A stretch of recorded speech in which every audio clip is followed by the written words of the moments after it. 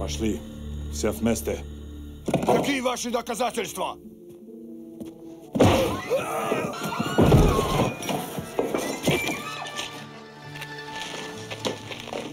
Кокаином.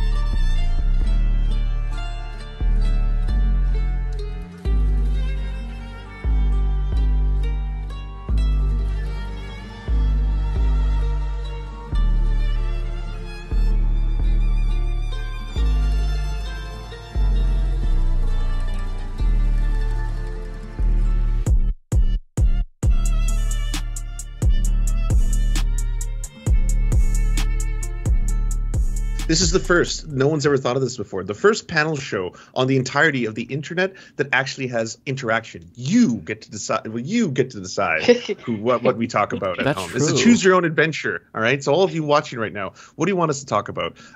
Pogs, Pokemon cards, defective flashlights, whatever it is. You choose. Pogs. You get to pick. Wow, that's a throwback. I'm dating myself by knowing what that is.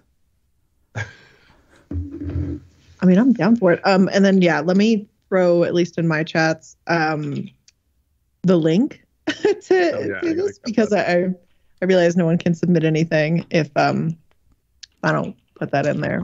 So let me drop that in, and feel free to fill it up with questions.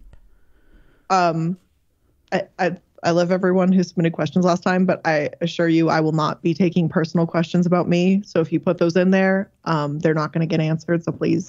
I'll take personal questions if they're spicy. You'll take personal? Okay. I'll take personal. Yeah. Oh, yeah. I will too. Yeah. I'll take personal some. questions. I will not. Listen, I love it. Come on, be in my business to my face. You're going to let me have to read this shit? It's fine. I'll read it. I mean, there's limits to what I'll answer, but I'll take basically every single question. I have no shame. Y'all heard it. Gates open. Come on in. I feel like we're inviting it, though, now. You are? Let me start this episode by saying, last episode, I was not saying beat children. That is not what I was saying. I am not a proponent of child abuse. I was just a general proponent of general violence. I was saying that when you're young, you should get your ass beat talking shit by other young people, like had those experiences. So I just want to be in trouble for the right thing. General promotion of violence, anti-child abuse. I just wanted to clear that up. So all the people that were like, oh my God, I agree with you. Child abuse is fucked up. That was not what I was saying. I will communicate my general love of violence better in the future. Just thought I should tell you all. Are there any other controversies that we should address? Because I don't know if there are any others, but I didn't know that was a thing, but I'm glad that you cleared that up. My friend told me, like, right at the end of the episode, he was like, they were so mad. They thought you were... I was like, oh, no, that's not what I was saying. And then one of my followers told me on Instagram, and immediately I was like, "No, ma'am, I agree with you. I agree with you. Child abuse is fucked up. Don't be. I am not a proponent of beating children. I don't. I know my people usually are, but I myself am not a fan, and I just wanted to clear that up. Like, just want to be in trouble for the right things. Well, I was going to say we could use our powers of uncancellation to uncancel you. There you go. Yeah, there we go. There we go. We saved you. This evening. I feel like there's going to come a point where something that we say is going to be deliberately misconstrued because it's happened to all of us, but we just have to like get under the skin of certain people. And then they'll like take a clip, they'll boost it. I feel like soon it's going to happen. It hasn't happened to us yet, just positive things. Someone said when we did the midterm stream elections, do y'all remember when y'all brought up Beto O'Rourke for a second? One of the polls had it wrong or something, or we thought you read it that he was ahead, and I was like, oh, what? Somehow that right there, someone was on Twitter like, and she's a real Beto O'Rourke fan, and we should have known since she stands Beto O'Rourke. I was like, me stand Beto O'Rourke? I would barely recognize Beto O'Rourke if he knocked on my fucking door. Please don't lie on my name. I was merely curious. Like, that's it. Yeah, people will take you out of context. They'll take certain clips. This happens. Yeah, I mean, YouTube comments. I'll read things in my comments where it's like, you should talk about this, and literally in that video, I talked about that, and they didn't watch the video. Yeah, so this is just. That's the literal worst. When it's like, Mike didn't even bring up this. It's like, well, you didn't get to minute 9, motherfucker. Keep watching, and I address all of your points. I'm not going to do a video and just, like, half-ass it. Like, check my sources, check what I say. That's the most frustrating thing. I would rather them, like, misattribute a policy position to me than say that I didn't say something when I clearly did say something, or vice versa. I hate people like that, and it's so common now. It's so common.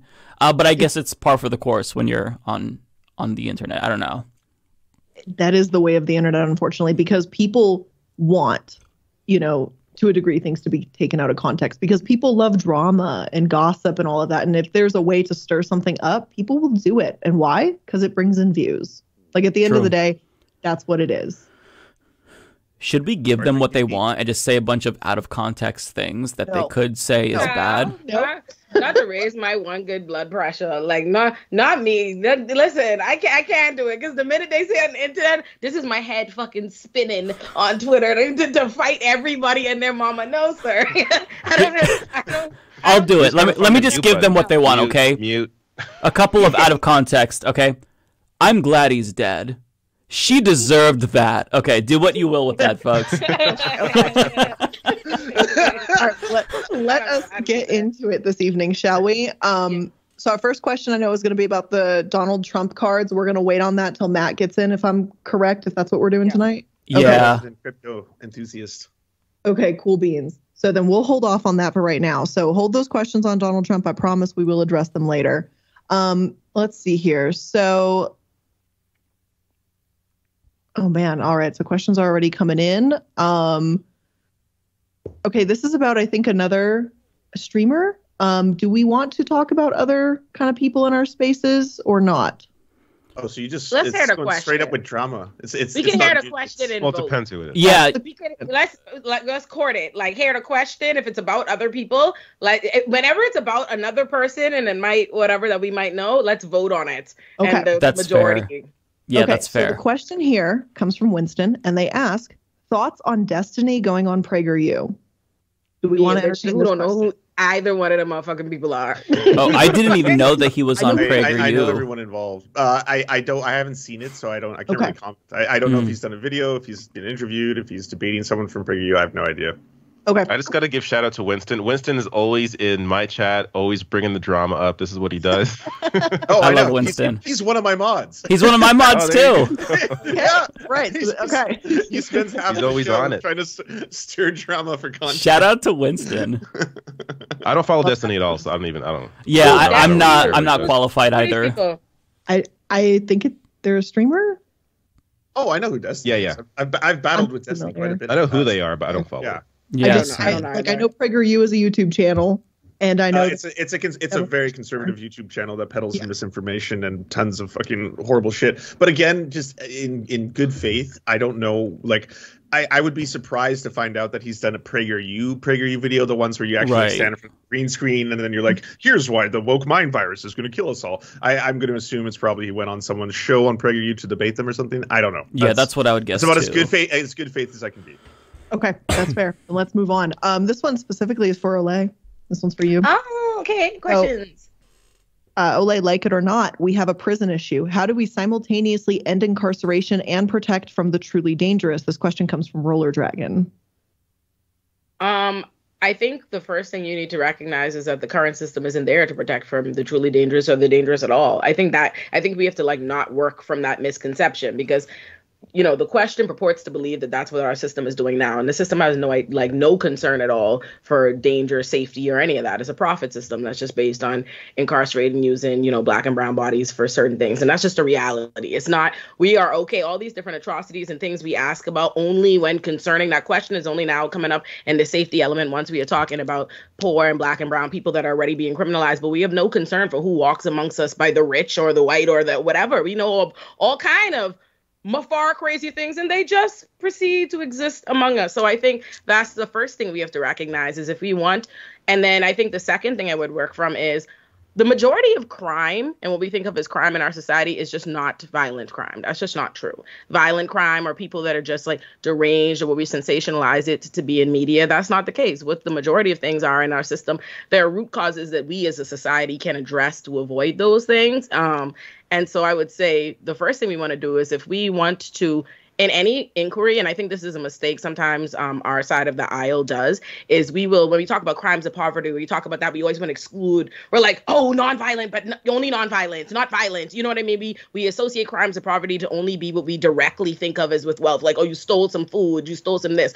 But violence is a product of poverty in your environment and all these different things and all these different responses. And in any event, violence, at the end of the day, condemning violence doesn't stop it from reoccurring. That's what you need. That's what we need to understand. You can condemn violence all you want till you're blue in the face, but you have to contend with it and where it comes from in order to deal with it. So I would say if we want to have a system that deals with the truly violent among us, first of all, we have to recognize that we don't have such a system as it stands, and we are starting from scratch. And that analysis would have to begin with, well, where is this violence coming from? Why are these people committing this? And how do we address that? So that'd be my answer. Can I just ask, when you said that, people on this side of the aisle are like a little scared to mention violent crimes and stuff like that, do you think that is because they're trying to win people over? Because I like the argument being, if I'm talking to someone, I'm like, we should release all non-violent drug offenders from prison. They'd probably be like, yeah, okay. But if I was like, and also some of them within certain conditions based on the violence they've perpetrated, they'd be like, wait, what? And this and that. I think there is a part of that, right? Like, because strategy, obviously, whenever you have like, if what you're arguing for, like, let me give you an example. If what I'm arguing for is bail reform, and I happen to know that what the modest bail reform is that I'm trying to get you to support only happens to cover these nonviolent crimes or these misdemeanors, I'm going to emphasize it because I know that that's going to be a winning point to you, even though in my mind, my heart of hearts, you know what I mean? It should expand to this. But I think there is a section of us that don't bother ever to explore at all, don't even bother to contend with the fact that violence is also a product of these things. I think we ourselves, most of us, end the analysis there, because when you say it to people, and whenever they even talk about, they'll talk about, abolishing, people who nonviolent crime or whatever shouldn't be in pretrial detention, or these kinds of people, crimes of poverty, people who steal food, who steal this. They make all these special caveats and stuff because they truly do have excluded anything they deem as heinous, because they're so focused on what is your moral outrage and your response to whatever it is you think falls under this catch-all. You don't bother to address the fact that it still comes from the same other place. Like, you still have to address it in all of the same way. So I think some of it is us trying, some of us, in the moments we're making the arguments that are best appealable, but I also think it's, for the most part, we have it as a collective weighted into our conversation that violence is also a product of poverty and your environment. Yeah. That is a very complete answer. I've got nothing to add to that. I'm right with you. Thank you. I like to say I do it for a living. Can add to it, but it's all bad, essentially. Yeah. Well, kind of, I guess, not prison system, but still kind of talking about it. Another question is asking specifically about Measure 114 in Oregon. So the law claims that it's going to grant county sheriffs and police chiefs discretion to determine who actually qualifies to purchase a firearm under a new permit to purchase program. They did provide a link to an NPR article, which I'm going to throw into our little chat. So if you guys want to pull that out, reference it, whatever, I'm going to go ahead and give that to everyone as well. I'll pull that up. And when you do look at the article, the way it's titled is saying Oregon's LGBTQ community worries that a new law will keep them from obtaining guns. And so that's kind of our jumping off point here. I'm just familiarizing myself on the fly here. Yeah, no, you're good. The law, Measure 114, grants county sheriffs and police chiefs discretion to determine who qualifies to purchase a firearm under a new permit to purchase program. But Measure 114 lacks criteria clearly defining what disqualifies applicants, details on what makes someone a threat, and what the data can be used for in law enforcement in making a decision. Oh yeah, this is horrifying already. It's already got all the scary measures. I mean, I think. Like I'm speaking on David, I can lay you up here as the two Canadians on the panel, and I will say this maybe as someone on the left. I'm not opposed to people owning firearms. I'm not like no one should be able to never own a gun ever in the history of anything. No, that's not my position. I think it's totally reasonable because in Canada the system is you need a license. In the same way you need a license to drive a car, which makes sense. A car can kill people. You need a license to own a firearm, and you take a 2-day course where you get gun safety training. I think that's a totally reasonable approach. I wouldn't want on the other end of that the police, based on criteria that they have complete unfettered control over, to be able to determine who is and who is not allowed to own a gun. That to me is just a scary environment to be inside. I will say in Canada they also do background checks to the point where you have to put down on the paper when you're applying to get a license who your significant other is or your ex is, and they actually call them and see if you're someone who should be able to own a gun and that there's no threat there. So they go deep, and I think they should. As Lance said, like it's like a car. Like, why should you be able to drive a car without a license? You shouldn't. It's ridiculous. Why should you be able to operate a firearm or own one without a license? It doesn't make any sense to me. So I just think it makes sense to really dive into ensuring that you're a person that can handle a weapon and gun safety you're not someone that's going to be created. Mm-hmm. Yeah. I think the law is obviously a bad idea for a million of the obvious reasons. I want to say in general, the way our gun laws are already set up is to prevent other people, certain people from ever having guns. Is the reason why they have the kind of criminal possession, gun possession charges they have, and they riddle the Black and brown communities with that. And there's a reason why they have illegal weapons in the first place, because the law is not permitting them to get it the legally way. They're already being denied permits and all these different things. So yeah, absolutely, this is going to be a further way to discriminate. And I also want to say the police have no business being granted said authority. I mean, the police shoot and kill, that they admit to. They shoot and kill over 1,045 people each and every year in America. So you know what I mean? And they have the highest DV crimes is absurd that the police would be given that. But yeah, the activists are absolutely right to worry. I mean, if you think about it, if we go all the way back to Black Panthers, the Black Panthers coming up with self-defense, we're going to be a self-defense party. We're all going to be armed. Is also what led to crackdown on gun laws in and of itself. But to the response from the police to change their name to Protect and Serve and to paint this in this dangerous, violent way, it's always been the response of the police to target anybody deemed as activists in general, any level of public, knowledge on that. But if they deem you as being armed, and yeah, they're going to try and prevent them from getting weapons. Also, additionally, just having to apply for this and put yourself on the radar of the police, puts you also in a particular position, right? You're giving them all of your information. They know in the case of certain people and populations. Yeah, obviously harmful. Yeah, so I live in Oregon, and I think if I'm remembering correctly, I voted affirmatively for this. I don't like the idea of police officers being able to determine who qualifies to purchase a gun. But the way that the law was sold to us was kind of like, this is just more of a red flag program. And this element from the law in particular, if I'm remembering correctly, like the wording on the ballot, was significantly downplayed. Like, it was just more gun control, which I do believe is a good thing. Like, I'm kind of Canadian in my orientation towards guns, so I agree with, Lance and David there. But in terms of, police officers who are able to make that determination, I don't trust cops, and I don't trust that they are the best to judge people adequately, especially marginalized people who need firearms. Was there campaigns? Because I know there's some bills that people suddenly vote for because they saw a lot of advertising, and it was like, it was worded to me a lot different. There was mostly right-wing campaigns. I haven't heard the counter arguments from leftists. Because all the sources I'm looking up, they are from pro LGBTQ plus criticism and it's civil rights criticism, where it's widely documented abuse amongst law enforcement to abuse their power when restricting firearms to citizens. This has historically obviously targeted Black communities and queer communities, blah blah blah, especially queer communities of color, etc. It seems like something maybe that they wouldn't have probably put in. Maybe it just wasn't in the writing. Like, I don't know what the ballot measure looked like for you. Yeah, I have the book. I need to go back and look because you know how they have like the arguments for and against and whatnot. Yeah. I don't really remember, but yeah, framed that way, if I would have heard the arguments, I probably would have rethought it. But it's been a while, so I'm curious now to look it up. But I'm a little bit worried based on like the arguments I'm hearing that maybe I didn't do my due diligence before voting for this. And in 4K too. Yeah. Yeah, I have complicated thoughts or you know, when it comes to the issue of gun control or guns in general, maybe in America, because I think there are a few different competing issues.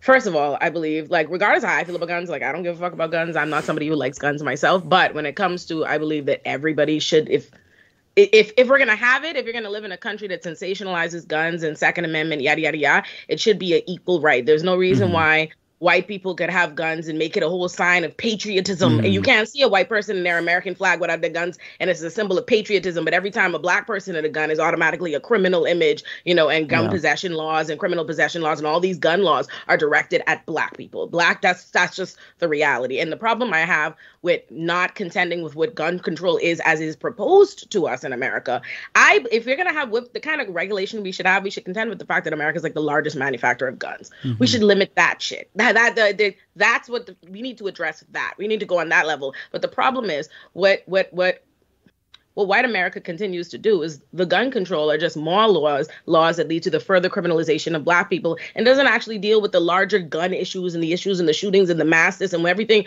that you're responding to. In and of itself, all you end up doing is preventing exact same populations from ever being able to legally acquire something they need. Obviously, they should have the same right to bear arms, the same right to self-defense, especially when you live in communities in and of itself where you have more of a reason to need to protect yourself, and especially when you're heavily policed by a militarized police state. And then you can never have access to these, and they just continue to pass more and more laws as a form of gun control that only criminalize you. Because at the end of the day, it's like, yeah, I support it in theory, yeah, like in not this law, but in general, I believe that America has a gun problem. I believe this country is way too goddamn trigger happy. Guns should not be what it is. I don't believe that everybody and their mama need a gun and all the guns there. There's nothing, the Second Amendment, and I'll spare y'all the actual legal diatribe if anybody wants that in the comments one of these days on what the Second Amendment actually, like, we could go the constitutional interpretation of that and how in no fucking way, like, it actually could be read out of existence, because it ain't like it says, you know, you have the right to have guns forever. It says in order to, you know, form a more perfect militia, blah, blah, blah. It's based on a whole bunch of circumstances of then times. It was a white militia, by the way. Is historically, they were talking about a white militia. That's right, like and they're also talking about...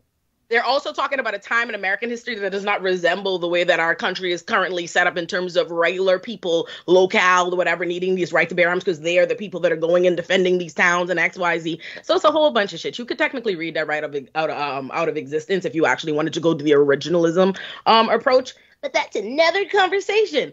But what I'm saying is, as it currently stands, we are not extending that right to black and brown people while we continue to sensationalize and pump and fuel guns all around the place. And the only gun control we pass are just more criminal laws designed at punish and restrict, because that's what it'll be. Even if initially you think, oh, it's just a red flag law, it's just a system, it's just a check, right, that prevents certain people from getting guns. But what happens when people need guns, when they feel like they need them, or they feel like they should have this right to self-defense, or they live in communities where they do need that kind of protection, they're going to go and get them anyway, right? So now that they've been denied this, is a whole nother class of people that are going to end up exposed to criminal liability. So you actually haven't done anything. You haven't done anything to slow the production of guns, what guns are around, the actual danger. You've done nothing to fucking curb the issue. All you've done is further criminalize black and brown people.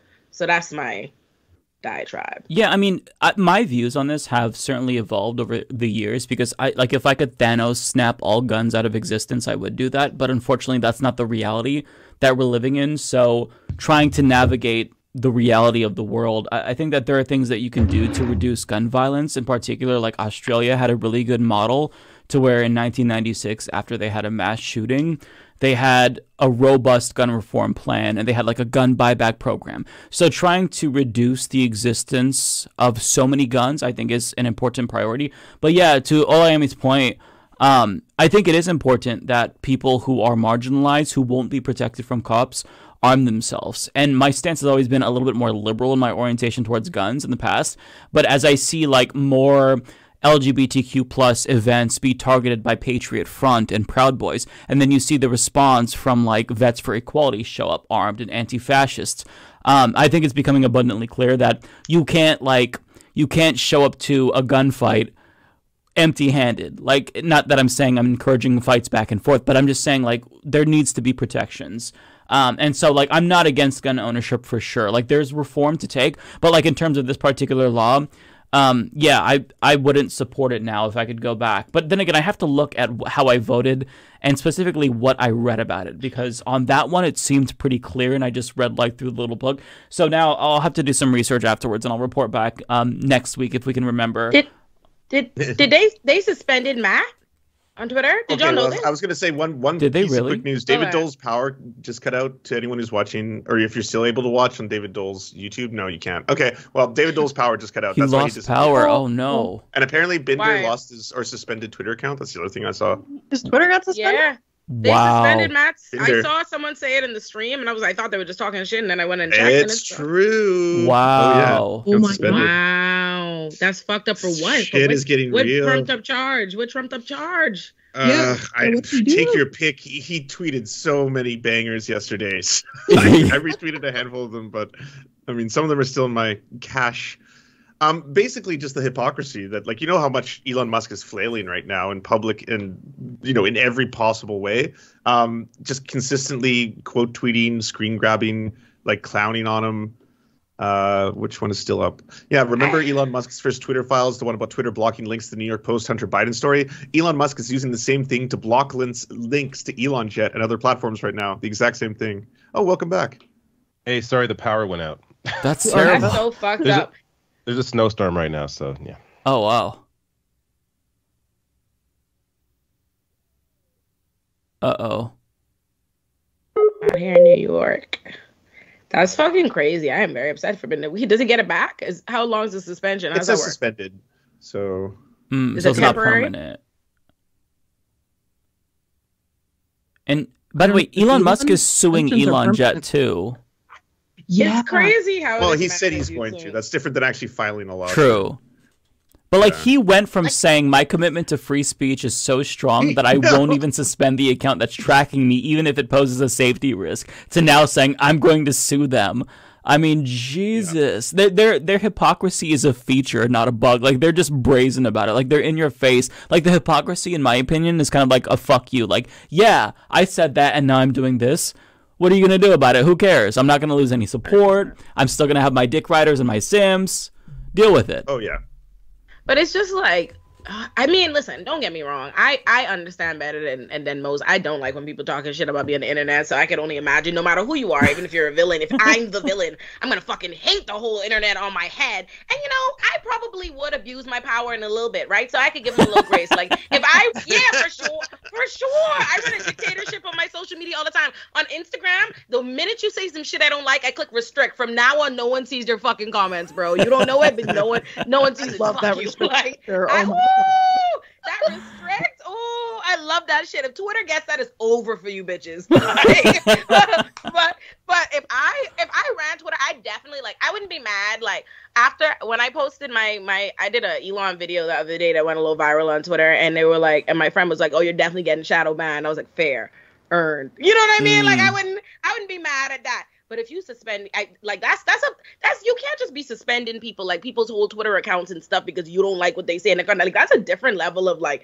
this is fucking egregious. I'm like, okay, my guy. Like, Bender didn't do anything like other than shit on. And I'm like, also with the rest of the internet. And like, I'm like, I don't. The whole internet shitting on you, bro. They booed you in real life on the internet. Like, I saw that. That was so funny. That was like at a Dave Chappelle show. Mm-hmm. So it's not like, you know what I mean? It's not like it's not us You know, That's his people. Yeah, It's not the woke normies left. don't like him anymore. Yeah, he lost the normies. That's what that showed me when I saw that, and then like, the Cope afterwards being like, there was actually 90% cheers, 10% boos, and then a fight broke out. You see, it was a fight in the audience. That's why they were booing, and then he deleted both. I was like, that's so this is the most pathetic shit. It was all on camera, and then you could see the fight happen, and the fight was when Dave Chappelle was talking, and it was like not even related to like what happened with him. It's so embarrassing. He's so goddamn embarrassing. Elon Musk is.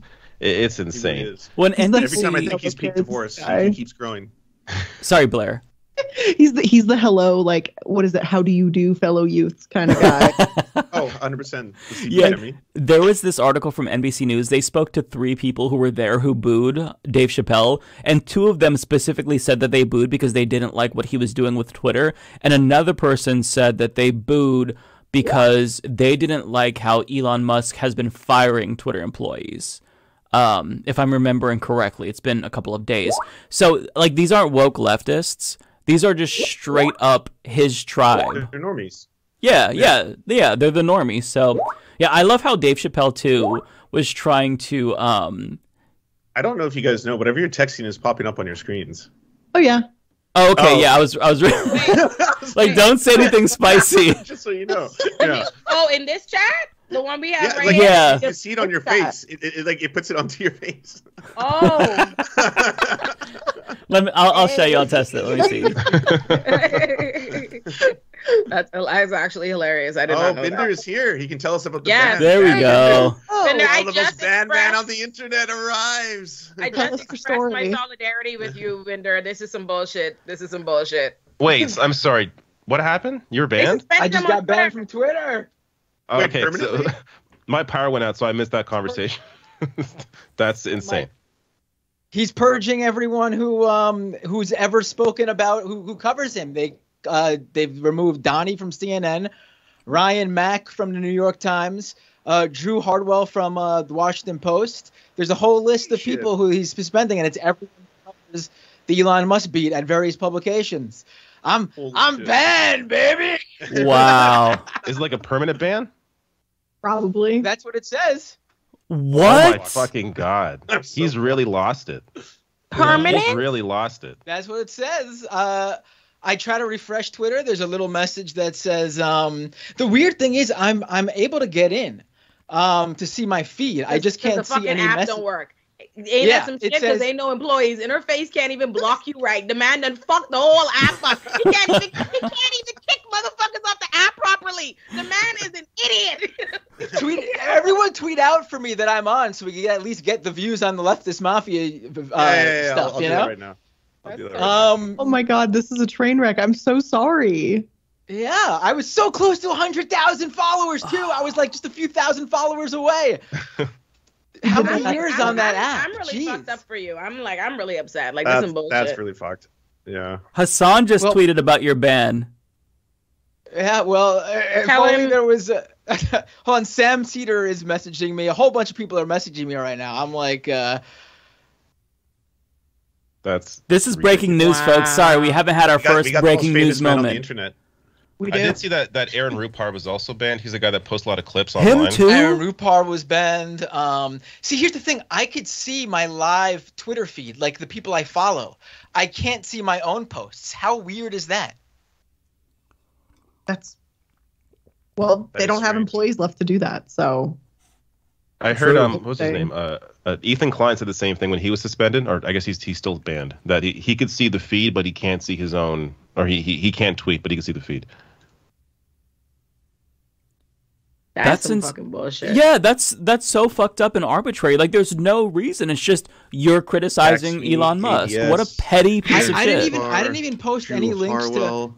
I'm feeling wildly litigious. Like, this feels fucked up. Like, I'm like, what? Like, bring back the Stormfront guy, but ban Matt. Got it. Yeah. I didn't post any location data. I didn't share the links to any of those sites. I followed the rules. All I did was criticize him like he said was fine. What was the reason for the ban? What did they give you? They don't tell me nothing yet. I didn't even get an email. It just says when I try to log in, I basically get a message that says your account is suspended and is not permitted to perform this action. Like when I try to refresh or whatever. But I could see my feed of people who I follow. Elon rushed into Twitter headquarters in the dead of the night to block you personally. That man went there with his robe on and bedroom slippers, like, get out of the fucking way. He was sick of your shit, Bender. Someone in my chat, Tony's saying Donnie O'Sullivan as well. Isn't he that CNN guy that interviews like all of Taylor Loren's tweets just disappeared. Taylor Loren's entire Twitter He's doing a purge as we speak. He's doing the purge. Holy shit, folks. Check your accounts. That's crazy. Oh my god. Somebody just posted him and Jizz Lane. They're gonna be gone. I see that through my feed. Everyone should fucking post that image. Fuck that. Yeah, everyone. The only reason I'm still on this shitty platform is because news gathering and like clips go of like shit that I have to cover, right? So otherwise I would be off this garbage. Like I don't need to be on Twitter. There's no reason. Yeah. Except that I do this fucking job. Yeah, same. And to make his life worse. Yeah, and someone in my chat saying, meanwhile, Elon's tweet doxing that kid is still up. I don't know what that's about, but if he doxed somebody, yeah, that's fucked. So he basically claimed, this is where the story gets really interesting yesterday, that he was attacked in his car with his children in the vehicle when someone jumped on top of his vehicle. And then he posted a video of him, I assume it's him, filming someone who's wearing a mask and then saying, does anyone know who this is? And then he films the person's license plate. The weird thing is that like now there's other groups potentially associated with government agencies that are saying that based on their tracking of the GPS that he was not actually at that place at that time. So something isn't adding up as of right now. It's all very weird.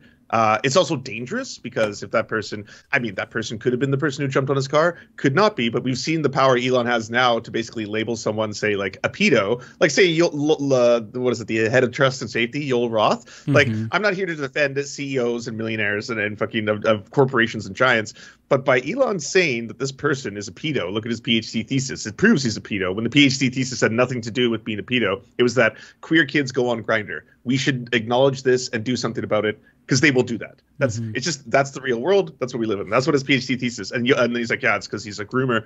Now that person got so much death threats and hate that they had to move. Like he has the power to swarm people if he wants to. His political enemies, his business enemies, anything he wants. It's a boy with a toy, and he's playing with this toy like you would expect a dictator to right now. Except it has the power to destabilize countries and do revolutions. We have a billionaire evil dictator who has the power to do that kind of stuff.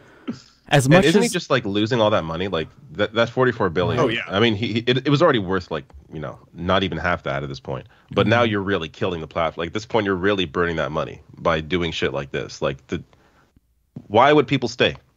Yeah. Why are advertisers going to stay? Why is anyone going to stay? That's relevant. Yeah. Did you see that he actually personally calls chief executives if they suspend advertising to like berate them? And so this led to other corporations essentially just like reducing ads to the bare minimum so as to go unnoticed and not get a call from Elon Musk. Like everyone just doesn't want to associate with him because he's such a fucking weirdo, but you're kind of attached because if you sever that tether, then he's going to call you and berate you personally. I mean, what a freak show. What a freak. I'd rather, honestly, Twitter just completely go the way of the dodo at this point based on how he's seen it. Like I use Twitter. I like Twitter. I use it for my show like David also. But I mean, at this point, it's so bad. And I kind of want it to go down just as a fuck you to Elon Musk, too. Yeah. By the way, I just want to point out when Matt Binder went on Tim Pool's show, he was debating and arguing with Tim Pool, and at one point Tim Pool brings up this whole free speech argument, and then Matt Binder was like, "Well, yeah, I sometimes feel that Republicans just want to say the N-word," and Tim Pool's like, "No, we don't." As soon as Baked Alaska was allowed back on the platform, one of the first things he did was post a poll: "Should I say the N-word? Yes or no?" And obviously his audience was like, "Yes." And then he got roasted, like nonetheless, because he was like spewing a whole bunch of anti-Semitic nonsense at the same time. So Matt, I'm glad you got proven right in real time with one of Tim's friends. Yeah, is Tim Pool now going to say that it's a right-wing outlet? Because that's what his argument was. His argument was with the opposite before. There was like a pro-leftist, like the TOS is baked in because misgendering is considered hate speech, and since right-wingers don't accept the identity or the legitimacy of trans people, then that's inherently biased against conservatives. When it's like they have religious protections too and whatnot. But is Tim Pool going to come out and say that it's now officially biased against the left? Because it's very clearly more biased than it ever has been.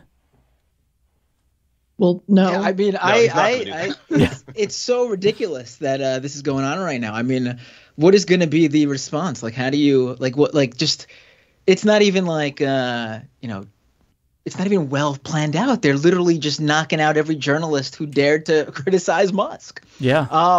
Like, I don't remember if I've said it on this show or if I'm texting people this, but I never shared the Elon Jet links. I never shared location info. I just criticized him for banning the account because it was posting basically public information. And that's it. I mean, I always made sure that I followed the terms of service and the rules, whether it was old Twitter, new Twitter. You know, I can't retroactively go back like Elon Musk wanted Elon Jet to do, you know, follow rules that weren't even made yet. But I bet if you even looked at all my old tweets, if you could find them, nothing ever broke any policy, past, present, or future. Yeah, you don't even curse on Twitter, Matt. Like, I rarely even see you curse. Like, there's nothing, there's no there. How can he get you? It's straight up just pettiness. It doesn't tell you, like, why you were banned or, like, what offending tweets or whatever? It doesn't say nothing. I didn't even get an email. I told y'all Elon did that shit personally. There's no formal notice. He did that like, fuck Matt. Like, that is what happens, okay? Yep. Like, oh yeah, that's some bullshit. That's the thing is there's no longer, from the minute Elon took over, it's clear they're no longer a Twitter rules or service or none of that shit. Like it's just whatever Elon wants to fucking do, and that's apparently wage war on child. I want to say all of us, but I don't want to put my Twitter account on notice with I'm not gonna take it so smooth if he takes my Twitter account. Brendan came on here real smooth. I will come on here like Franklin in season 5 carrying the fuck on. Fucking problem, okay? I talk about act of fucking fool. I'll be on Instagram calling for that man.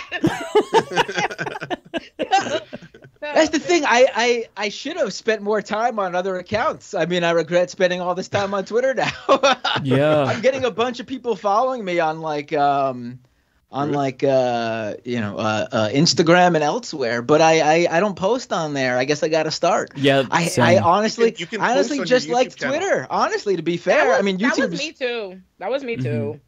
Oh, Yeah, Mastodon was sorry. banned too, by the way, a competitor to Twitter. I don't know why though.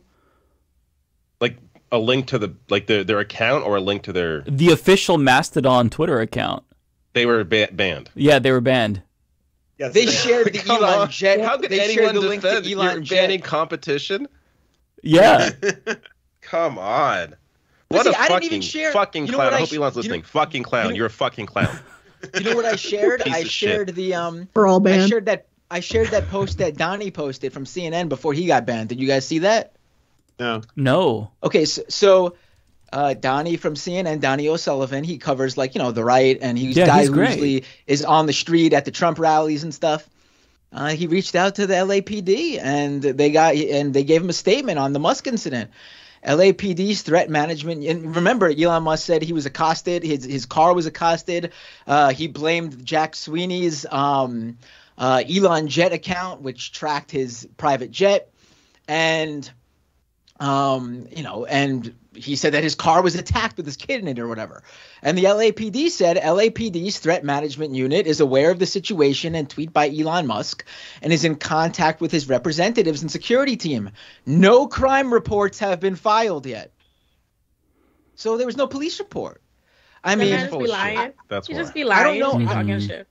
I don't know how rich people do it. But as he said he was going to take legal action against Jack Sweeney, the 20-year-old who's running that Elon Jet account on other platforms. But how you didn't even file a police report. No judge is they're going to think it didn't happen. You got to file, at the very least, you got to file their police report so you have the paper trail. He's not doing it because he doesn't intend to do anything other than give his little people on the internet something to suggest that there's something real, or he's the one that's really in danger. That's how he's trying to switch the narrative, because he's in trouble, because he's literally attacking trans people and all this. So that's how he tries to re-victimize himself. He has no intention of doing anything legal. He's just talking a whole bunch of shit, just a bunch of bullshit in this app for people to say. That's the use of my child. My child was in the car, like he be with his fucking children. Give me a fucking break. Like, that's lying, just lying. Well, he has to live with the fact that most people see through him. Most people see him as a fraud, and the only people who accept how uncharismatic and uncreative and stupid he is are right-wingers. Like, that's the only tribe that would accept him. The dumbest people ever. When he wanted to be like the next Iron, or like a real-life Iron Man, he wanted to be seen as like this great entrepreneur who'd take humanity to Mars. But no, he's just a shitposter who right-wingers like, because they're he's letting them back on. So he's pathetic and sad, and he has all the money in the world, but he can't buy love and support from people, real people. And he looks like condensed milk. He straight up does. And that part. and that part. Yeah, his body is very weirdly shaped. No, I got one. He looks like the stock photo that is used in the Tinder ads for the swipe left part. I don't get that though. All right. Well, I gotta say, it's a good list. It's a good list to be on. Donnie O'Sullivan, Ryan Mack, Drew Harwell, Micah Flea from Intercept. You might be getting some like Mastodon. mainstream media requests to come on. Like, I could see CNN like contacting you. Come talk about this shit. It's really nice that you're here, because like the viewers went up to like 700 instantly, because it's like, oh, the banned Matt Binder, the most censored man. Banned. I'm too hot for Twitter. Censored. Holy shit! My viewers on Twitch went up too. There's like multiple of us streaming on Twitch, and yeah. I didn't like. I wish I had an interesting story. I wish I had an interesting story, other than I've been critical of Musk for a long time. I mean, people don't realize. I don't think people know this story, because I've been tweeting a lot about Nexium lately, because of people like James Lindsay, who's apparently very close with Nexium's Nikki Klein, who helped groom women for Keith Raniere, the convicted sex trafficker who ran the Nexium grooming sex cult. And people don't know this story, really, I don't think. But in 2018, Elon Musk was going goo gaga over to this website called The Knife of Aristotle, saying how this is how, this website is how, he said it inspired him that he should get, start his own media organization, because this is how, like, the news should be done or whatever. I don't remember exactly what it says, but he was like thinking it was a great website. Turns out that The Knife of Aristotle was a propaganda outlet for Nexium. It was run by members of Nexium so they could control the narrative and fight back about bad press about their sex cult. This is before Keith Raniere went to jail. So he literally was adoring this fucking cult's propaganda outlet and saying how it was a wonderful example of good media. So I mean, this is what he wants. This is what he wants. This is who he is. And, I guess next you'll see him tweeting Nikki Klein on Twitter and talking about how Keith Raniere should be free, and the FBI planted all that evidence where he was grooming and raping 12-year-olds and 15-year-olds and branding women like cattle. I'm sure he'll say all that stuff was planted by the FBI next. See, I didn't even know about that. I thought that the Ghislaine picture was incriminating enough, and the accusations of other people being pedophiles was incriminating enough. But one thing that's ironic about all of this is last week he tweeted the Follow the Rabbit, which is essentially a QAnon rallying cry. And then people on QAnon messaging boards were ecstatic that Elon Musk might be one of them. And it's so bizarre to consider, like, this group who thinks that there's this elitist cabal of pedophiles who's drinking the blood of children is ecstatic that Elon Musk, pictured with Ghislaine Maxwell, is now one of them. Like, he's the person who you should be suspicious of, right? I mean, if you think that Hillary Clinton is sucking up the adrenochrome from these kids, then, Elon Musk has got to be orders of magnitude more guilty. I still understand it. Like, freaks love him, and that says a lot about him. These are the people who he attracts. Freaks flock to him like snake on shit. Absolutely. Well, youtube.com/MattBinder. Everyone should subscribe to me there. Patreon.com/MattBinder. Twitter was my main platform that I posted on. So, 100,000 or close to 100,000 followers. I basically probably have to start all over again somewhere else. Wow. So I'm in Instagram.com/MattBinder.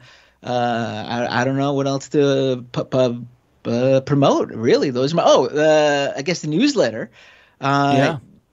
I have a Substack at misinfo.substack.com, like misinfo as in misinformation, MISINFO. Subscribe there. I guess we'll see what happens. I don't know. Just bizarre turn of events. Yeah, Twitter's not going to be the same without you. Like, you post some bangers. Yeah, well. It's okay. We It's have all a right. I'll be question for fine. you, Matt. What really gonna suck is when I wake up tomorrow morning and I usually just grab my phone and see what's going on. That's when it'll hit me. That's when I'll be like, "Fuck." Matt, do you want to share my account? We'll make it a Mike and Matt account. I'll just give you the password. Then you're gonna be, and you'll be suspended immediately. Yeah, That's then true. you're That's definitely true. suspended. Well, it'll be like one of those couple Facebook accounts, but instead just like two people just like, no, Matt's back. I hope you got your account back. This is some bullshit. I know, that's so fucked up. I'm genuinely disappointed. I'm like sick for you. Like the work that goes into building a platform, and we are around the same amount of followers, so I understand. I feel deeply. Organically with no bots or anything. I mean, I think people who track social media, they value that at like it's like that's almost worth like 90K or something to have an account that huge, because you have the ability to spread information on a very large platform. Yeah. I have your last tweet, by the way, because we actually have to build our own platform, right? Unlike the right, we actually have to build our own platforms. Like we don't have fucking bots and shit. We don't pay for advertising. Like we don't do any of that. Someone contact my buddy Tim Pool and ask him what's going on. I mean, hey, how many lefties does he have on the show? I mean, it shows that I'm one of the few who reach out and contact and interact, and I'm totally open to talking with people. That's what Elon Musk wanted, right? Free speech. Hell, I even said I agree with the idea that people shouldn't be permanently banned. I believe everyone should have like a amount of time and then be brought back. And if they break the rules again, then ban them again. I also agreed with his idea that people should know whatever filter or shadow banning they have on their account, so they could fix it and stop tweeting a certain way if it's breaking the rules or whatever. But the fact of the matter is, those are the only good ideas he had. The rest of everything he wanted to do sucks. And if this is what he wants, I mean, I can't imagine. I think this is a major step in people changing their mind about this platform. I'm not saying because of me. I mean, the aggregate of it, and I'm sure there's still people being banned. I mean, everyone who dares to report on or criticize Elon Musk, even if they're following Twitter policy, gets banned. I mean, how does that work? The whole point of Twitter is that it's a politics and news media outlet, more so than any other social media platform. Without that, this platform dies. Like, that's the whole point of it. That's the whole point of it. People could go on Facebook and Instagram to do entertainment and post pictures and video. That's what those sites are for, honestly. Let the record reflect that Tim Pool is this week's white person y'all are discussing that I do not know. I just wanted to add him to that's going to be a current theme. He's known as the Beanie Man. Some say he's more beanie than man. We don't know if the beanies become sentient or if it controls or poisons his mind. There's theories that perhaps it's actually like he's like Superman in that instead of wearing like a costume, he has beanies. He only wears a black beanie in everything you will see him do. I don't know if he showers in the beanie. I don't know if he poops with the beanie. We don't know. Was he born with the beanie? Was he born with the beanie? We may never know. It's a tough thing. But that's always easy to remember. He's got like top, I would say, next to Crowder and a couple of their accounts, 2 or 3 of the largest political YouTube channels in existence. And he's got an entire compound that he has with the skate park and all his he calls them his friends, but there's employees because they all work for him. So he's basically got like 30 employees who live with him, who are also his friends and family that he pays and gives instructions to. And then he does all his propaganda from there. But it's a rotating cast of white supremacists. I don't think anyone realizes how intense Tim Pool's fucking cast is, but it's nuts. He had like a Christian fascist. He had on a neo-Nazi, Nick Fuentes. He had on, then it was like Milo Yiannopoulos, and then it was like, oh, here's John Doyle, Jack Pacevic, an avowed white nationalist who does a fucking shit ton of like, it's just like a rotating cast of fucking the worst of the worst. Like, it's wild, but it's like, it's so popular, and he gets away with it because not a lot of people like call that out. I don't know what but it he's is. a centrist, though. Remember, he's a centrist. Milquetoast considered. Yes, I forgot about that. Yeah. I grow wary. Yeah, I feel almost guilty introducing you to all these folks. I don't know how you've avoided this for so long. I really, it's unbelievable how often I don't know who y'all talking about. Like, I'm like, Isn't he the dude though that like did that kind of like a music video song that was reminiscent of like Creed from the year 2000 or something? Right. He's got two now. Two. Oh, that's like the thing I know about technically him. Three. He's Did got you the animated Creed? one. I Yeah. did say Creed. Now I know enough. Yeah, you That's- when we should be does embarrassed. that help? I know enough to That's how know I understand it. when embarrassment It's- should befall us. I think we can Well, play no, his no, no. song, right? It's not copyright. That's an embarrassment to Creed, if we're being completely fair. And that's saying something, all right? I'm not a fan of Creed or anything that Creed does, but like this is very. It's like I called it Rage with the Machine because it is very like they are working against us, but we uphold the structures of power, like shit like that. You're like, what the fuck? Like That's so good. it's negative punk rock. It's doing the opposite of anyone rebelling. It's like conformity, conformity. One of my high school and college ex-boyfriend's favorite band was Creed, and I just wanted to I'm so sorry. express the shames that I am living with just by having been adjacent to. Like, and I will not take any follow-up questions or inferences that you may make about that information. You leave that there. Like, Just to update, Keith Olbermann's also been banned now. Oh, Why is Keith he was- Olbermann been banned? He was also He was apparently going very after critical of Jackson Elon Musk on Peoples Day. It was Twitter, so fucking that hilarious. appears to be the reason. so What a this- soft bitch. Just gotta say. Yeah, wow. yeah. But seriously, It's like he's like it's Trump with the ridiculous. power of Twitter. Like this is what Yeah. Trump would do if Trump controlled Twitter.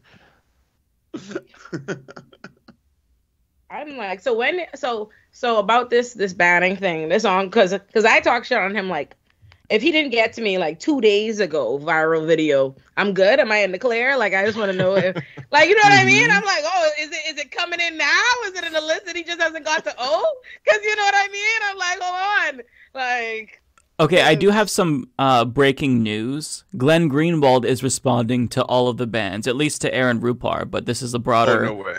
Let's see. So before I do we want to take any guesses? Is he gonna be pro free speech? Oh, of course. Like, how do you all Someone think he's gonna? Someone ask Glenn Greenwald how he feels about me getting suspended. Someone who worked with his good buddy Michael Brooks, who when he listened to the Majority Report, Glenn Greenwald said to Sam Cedar apparently that he's he loves hearing Michael and Matt because he thinks they do a great job. Ask him how he feels about me. I know he's not a fan of mine anymore, but he used to think highly of me, and I used to think highly of him too, actually. Yeah. My vote is going to be squarely in that he's going to mock the people who got kicked off because that's what he does. He's going to make fun of them in their own words. That's what he always does with this shit. He's tipped his hat to me before because he says how I engage with people because he saw me debating Michael Tracy, Tim Pool, and he says, kudos to Matt for engaging. I mean, what is he going to say? I would love to know. Yeah. I'd love to know what he thinks about but pull it hey. up. Well, this is about Aaron Rupar, not necessarily you, but just in general the bans. So he says, what happened to private companies have the right to disassociate themselves from anyone they want? Have you ever heard of the terms of service? If you don't like how Twitter does content moderation, start your own social media site. Remember all these arguments? That's his response. What terms were broken? That's my response. What fucking terms were broken? Yeah. It's one thing to have a terms of service because people are on there, spouting horrible racist shit or dangerous shit, doxing, that kind of thing. But Bender clearly obviously wasn't doing that. No, Aaron Rupar, who posts clips from like CNN, what was he doing? Like, come on.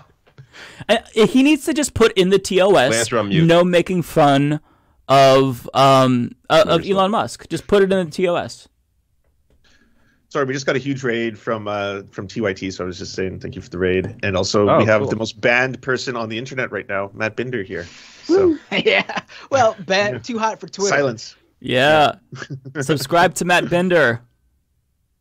It's really YouTube.com/Matt Binder, Twitch.tv/Matt Binder, Instagram.com/Matt Binder. I'm pretty much Matt Binder on every platform. The ridiculous thing about all the Elon Musk dick riders that continue to be behind him when he's obviously making ridiculously catastrophic, hypocritical decisions in plain sight is that at the end of the day, they don't actually want all of the left banned off Twitter. That's the only reason why they want to be there, is to see what we're doing and fuck with us. If that was the truth, they would go be happy on Truth Social, but they don't fucking like it there, right? Like, they have Reddit, they have Truth Social, they have the YouTube comments, they have other fucking places on the internet, but they want to be on Twitter because that's where we be. So I'm like, at the end of the day, they don't really want us off Twitter. So I'm like, y'all might want to tell your boy to chill the fuck out. You might want to. Because you're not going to like it when you don't know what the fuck we're talking about, when you got to go find and search it out. Because at the end of the day, it's not like they have any ability to come up with narratives or anything of their own. They have no real plight. They have no real agenda. They have nothing they really want to discuss. All they want to do is respond to what we're talking about and talk shit. So if y'all want to know what the fuck we're talking about so you can talk shit, you might want to get your boy. That's such a great point. Yeah. Yeah. Yeah, because every single right-wing alternative has essentially failed. I mean, Parler is dead. Truth Social. I mean, I don't know. Parler's down 80% of what its original. Parler's down 80% from its peak, and that has a lot to do with not being allowed on, I think, both the Apple and Google Store, but then it got allowed on one of those two. Gab has always been fucking the Nazi social. No, only Nazis hang out there. Parler's also terrible, by the way, if you haven't tried it. Locals is so exclusive. Like, they made me wait a year, and then Dave Rubin canceled my Locals account. It was brutal. Yeah, he made me wait a year. It was called debatesamcedar.locals.com, and it said, like, pending approval for a full year, and then just deleted it. I don't know why, but yeah. So fuck. Oh, we know why, Lance. We know why. I'll be right back. Fucked up. I hope because I've seen him ban some of these people's, like, suspend some Twitter accounts, and then people talk shit on Twitter and they, appear back. I hope you got your Twitter back. Like, I really I'm personally somebody who recognizes that I will collapse if somebody take my Twitter account. I don't even want y'all to think, don't let me play it cute. If that ever happens to me and I come on here being like, oh, it's all cap. I was in here distraught. I was crying. I was bawling, all of that. Like, that's absurd. I hope you get it back, Matt. You built it and you were doing great shit with it. And you really didn't break the rules. Oh, honestly, I didn't see you talk about him worse than other people. And you were on fire last couple of days. I'll just say that. Like, just tweet after tweet after tweet. It was like he would do something and then you just like point out the hypocrisy. I didn't even share the Elon Jet stuff. Like I said, everything I've criticized him. I've wrote. I was just on a foreign news program, a Turkish program, and they asked me about the Twitter files, and I said what I thought, how it was being presented as, very biased, and it wasn't. We're not seeing the raw data, we're not seeing the raw stuff. There's a sort of narrative being pushed. But then they were really trying to push like a pro Elon Musk thing, and they asked me what I thought about Elon Musk's decision to where he said people should be able to see if they have ghost ban or a trends blacklist and stuff like that. I was like, I think that's a great idea. And if Elon Musk actually wants to, roll out features that make things more transparent, then I would support that 100%. That's a good idea. I mean, I've been as fair could be. It's not my fault that being fair means that I got to shit on 99% of what you do, because 99% of what you do is shit. Fucked up. Absolutely. Where'd Mike go? Blair, question us. I'm here. I got you. Okay. Well, now that Matt is here, let's just keep that focus going. It's time to talk about the Donald Trump cards, if you don't mind walking us through that story. Trump NFTs. Matt, that's all you. Oh, Matt, me. I'm sorry. Yeah. So I'm sorry. I'm Wait. Before you start, Matt, I want to ask you, what did you think the day before when you saw the whole like animated thing with Trump and it's like womp, sheer, and like all the cats jump and all that stuff? Like, what did you think? What did you think the announcement was? Oh, I actually I saw someone speculate NFTs. I don't remember who. I was just scrolling, and I actually thought that the NFTs already dropped the other day because I saw that tweet. And I don't really check what Donald Trump does anymore for the most part on Truth Social. So when I saw that, I was like, oh, okay, because it wasn't too surprising to me because I knew that Melania had dabbled in NFTs, and there were other Donald Trump crypto projects that were unofficial, like non-licensed, and Don Jr. had reached out to them to like work things out or something. I don't know exactly what came of that, but when I saw it drop today, I was a little bit surprised because I didn't realize that that it wasn't already done. And then once I looked more into it, I was like, oh shit, this is like a full-fledged Donald Trump, fully on board, fully licensed, 100% Donald Trump, product. Like throw it on the pile with the Trump steaks and the Trump water bottles and stuff like that. Trump University. So at least you get a steak. At least you get some meat. That's true. That's true. Yeah, that's true. Donald Trump had a major announcement, he said the other day, and that major announcement was an NFT project. His followers and supporters are really not happy, actually. It's very interesting to see. This is really the first time I've seen it at this level, where they're really upset with him because they were expecting something big. Like, you should see some of the replies to him on Truth Social. It's like, how could you do this to us? We're fighting a very serious war, and for you to drop trading cards right now, it's very unserious. Like, they're trying to voice their displeasure at him in the nicest way possible. Yeah. Some people. Baked Alaska, who's back on Twitter. Baked Alaska's on Twitter, and I'm not. Alaska, who's back on Twitter. He tweeted out, "I can't believe I'm going to jail now for an NFT salesman," which I gotta hand him. It's a pretty funny tweet. Yeah, that's the funniest thing he's ever said. I saw some people think that he was going to announce his like VP as Carrie Lake or some shit. Like, yeah, like they really like took it. That was Dilbert creator Scott Adams. Oh, okay. Scott Adams said that. Yeah. Yeah. Do we want to take turns sharing our favorite Trump NFT? Because mine is the one with him blasting off into space. And the reason why that's my favorite one is because he says that these are based off of his life and career. So I really do appreciate him, minting that in an NFT when he blasted off into space. That was really great. Yeah, I guess I forgot when he did that.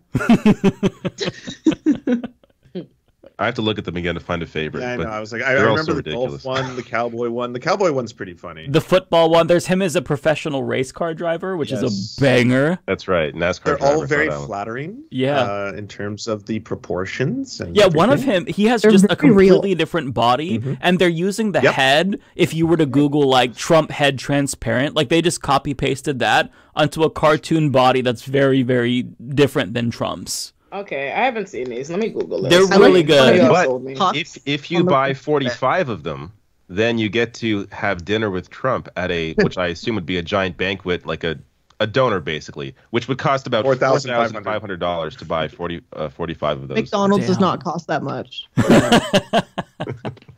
He's selling 45,000 NFTs for $100 a piece.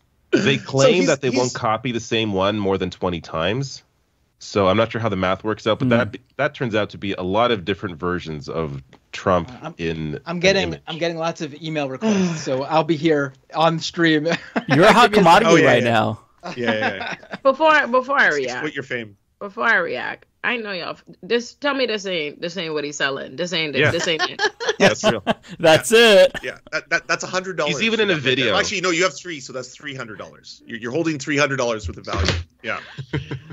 He's even in a video that like talking, like selling them like an infomercial. It's embarrassing, like that he would do that. Did you see the moment in that video where he goes off script temporarily because he's like reacting and finding out in real time that one of the prizes, because when you purchase an NFT, you're automatically entered into a sweepstakes, but one of the prizes was dinner with him, and he's like, okay, I guess that's a great prize. I guess that's what we're offering, like something to that effect, where he was just like so shocked, you could see it, that was all that they were offering for how high of a price that they were charging for it. Who the fuck want to go to dinner with Jabba the Hutt? Would that his bullshit? Would that not be like Okay, no, actually, as I'm convincing myself as I think it through, it would either be the worst thing ever or the best thing ever, just in terms of like entertainment value. You could turn it into content, that's for sure. That's true. That's true. People in my chat are saying Matt Binder is trending on Twitter right now. Matt, Whoa. you're gonna be famous. You can get You Streisand can't even enjoy it. into the galaxy. Yeah, I mean, Patreon.com/Matt Binder. If I could listen, hell, if I could, that would be totally worth it. If all of a sudden I got to do this full time, honestly. So please, do it full time on my terms, I should say. Obviously, I'm a full time journalist, but the dream is to do it my way. All the other wonderful journalists who are able to, This may number be a one up blessing there in with disguise for you, actually. Yeah. hopefully, Patreon.com/Matt Binder. I mean, I'm working on a number of things that I don't even know if I was going to be able to publish via, my usual outlet. I was looking into the various ties between right-wingers and Nexium, which there's a lot. You'd be very surprised. I'm surprised this isn't already a piece that people have already looked into. There's I don't see the screenshot. I don't see the trending thing. So if you could take a screenshot of that. I don't know what else to say. Where are we Alright, going to go? look, Like that's Patreon when right Twitter now. collapses, what's happening? I know. I don't know where the meetup is going to be, honestly. Wait, what? yeah. A that part meetup? sucks.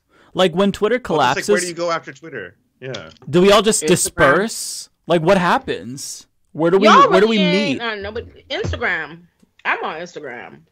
Yeah, but you I don't can't. use It's, it, though. it's not good for like feed and like news gathering, and I don't know. Because you have to Text. post a picture, right? You can't just post text. I don't really use Instagram that much. You can post. I mean, you can post text and an image. Yeah. That's true. That's a good point. Yeah. I post like some like tweets on there. I post my videos. I do a lot of. I mean, y'all do a lot of video content too, obviously. So Hmm. I find that it's actually like better in that sense than Twitter is, because I have a million videos on Twitter, but you miss it, you don't know what to type in. You know what I mean? It's gone. So Instagram, I like it in that respect. But I haven't created a Mastodon, and honestly, I don't think I don't feel appealed to. Everybody keeps telling me to join it, but all I see is, moderator issues. Honestly, it's a congregation of the nerds. To be honest, like I'm not on Twitter purely to hear just from us in like a little nerd echo chamber with bad moderation. Like I'm not feeling that. Like I'm a strong believer that Black Twitter is the backbone of Twitter. That's what makes the app hype for me, and that's not on Mastodon. So I haven't gone over there yet. That's not to say that I can't be convinced or that I never will. Like I reserve the right to change my position and go crawling to Mastodon with everybody else. Well, it's weird because there's like a bunch of servers, and the one server that I picked, I still haven't received like my confirmation email. This was like a month ago, the night when we all thought that Twitter was going to collapse, when the offices were shut. And so I don't even know how to get in. The barrier to entry seems kind of like high, comparatively speaking. And then we can't really migrate to TikTok because it seems like that's going to go the way of the dodo based on how things are going currently. And I am on TikTok, but there's just no alternative to Twitter, in my opinion. At least that's like, I don't think so either. That's competitive. Yeah. I just, once that goes, then that whole ecosystem, that community, like it just disperses. It's not like when Dig died, everyone had Reddit to go to, but like, what's the next Twitter? There really is nothing. It sucks. Yeah. Twitter, I mean, as much as, Twitter has obviously its faults and its flaws, like the entire rest of the internet, Twitter is a pretty amazing app, I would say.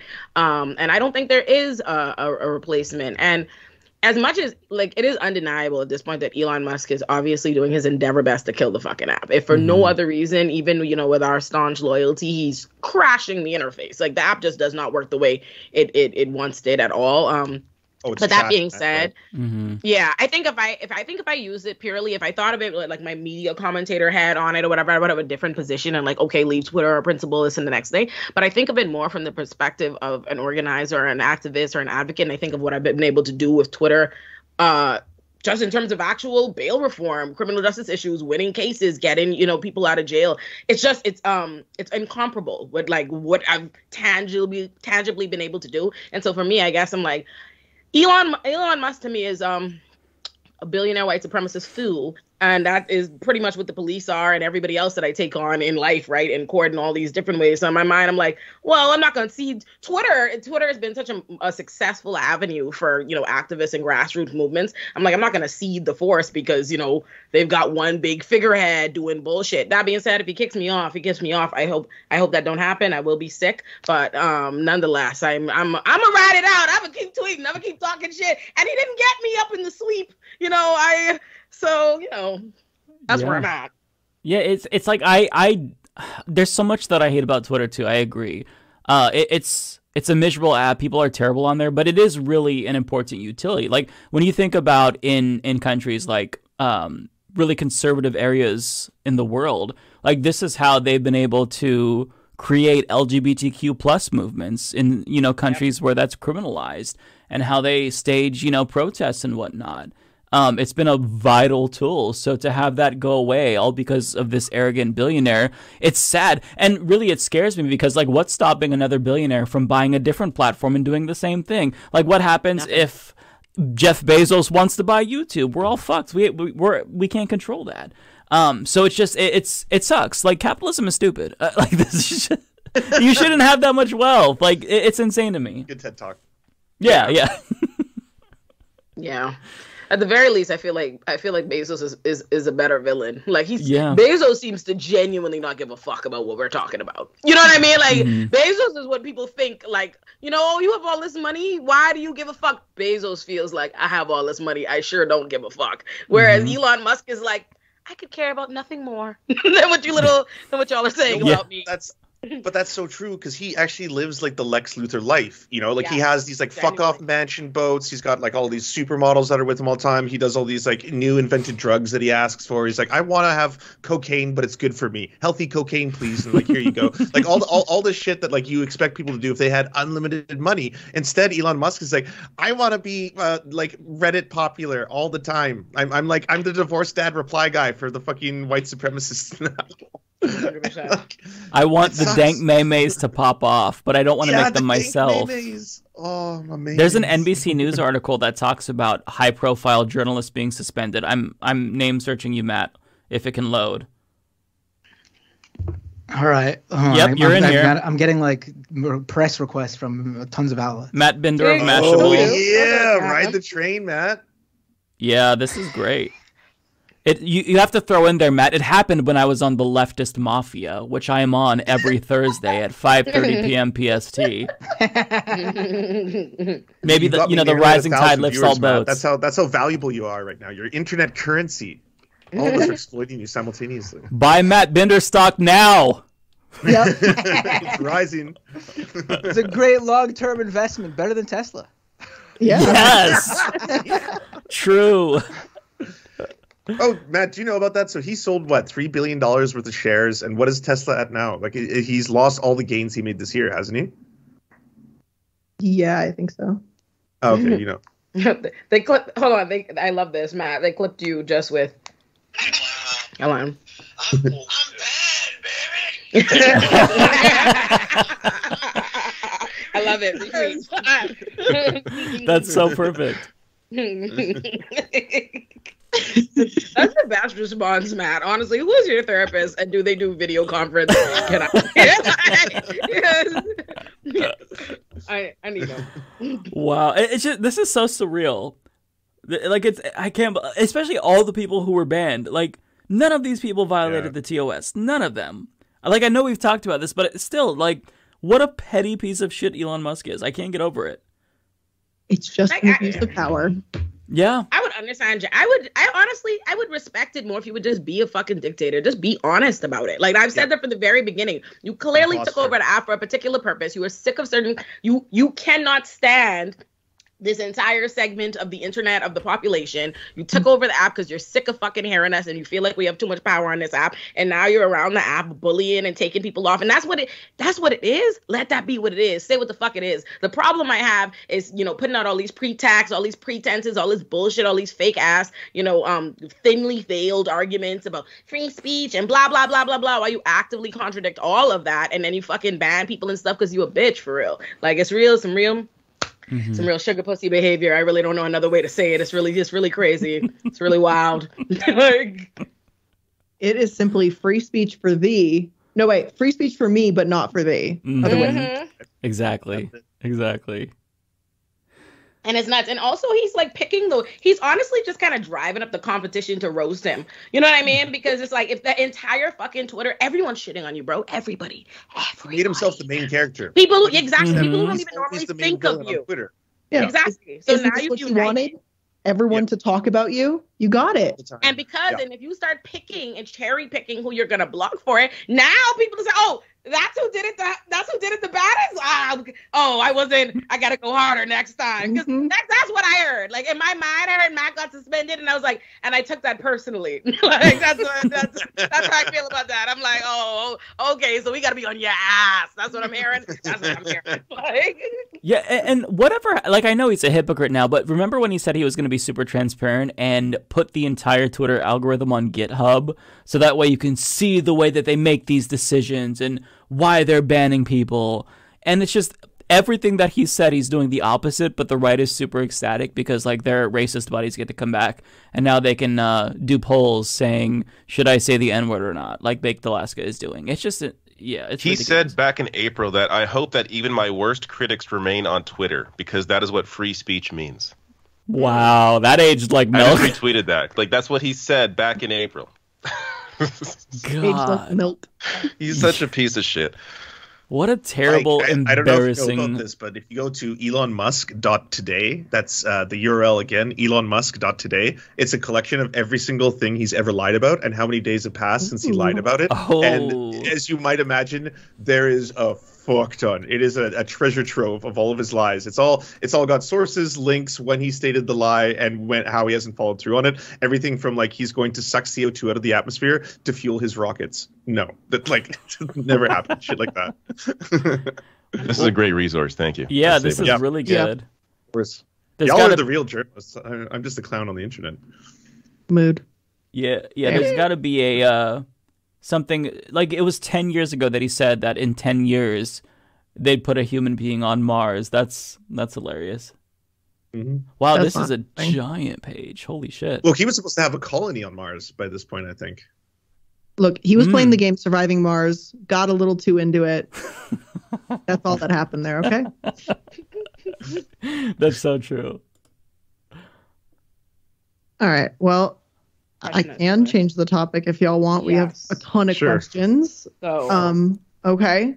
So people are asking about, do you think Trump is even going to make it to the primaries? He seems so deflated, the hopefully I'm your favorite president statements, et cetera, that he just knows he doesn't have a grip on the Republican Party anymore.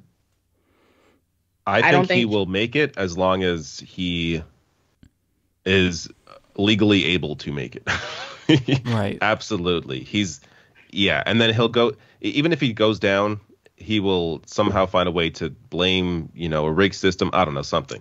But I tend to think he's actually, once he starts talking and there's an actual fight between him and DeSantis, assuming DeSantis is running, Trump has stronger charisma than DeSantis does. And I think that is why he's been around this long. He is essentially a right-wing comedian. I mean, he has the ability to perform in a way that no one else on that side does. So even though DeSantis right now leading in all these polls, I covered this today, doing very well, and it's looking like all the momentum is with DeSantis, that can easily change once there's an actual fight between the two happening, and Trump, I assume would pull out something better than whatever he called him last time, Ron DeSanctimonious. The absolute worst name he's used for anybody. Like, there's so many better options there. I love that. But Hassan actually has a great, like, he says that Trump should call him Rhonda, like Rhonda from Florida, which I think is brilliant. Like, call him Rhonda, like, just demasculate him. Yeah, and his side they'll love the homophobia. They'll definitely lean into that. That'll work for them.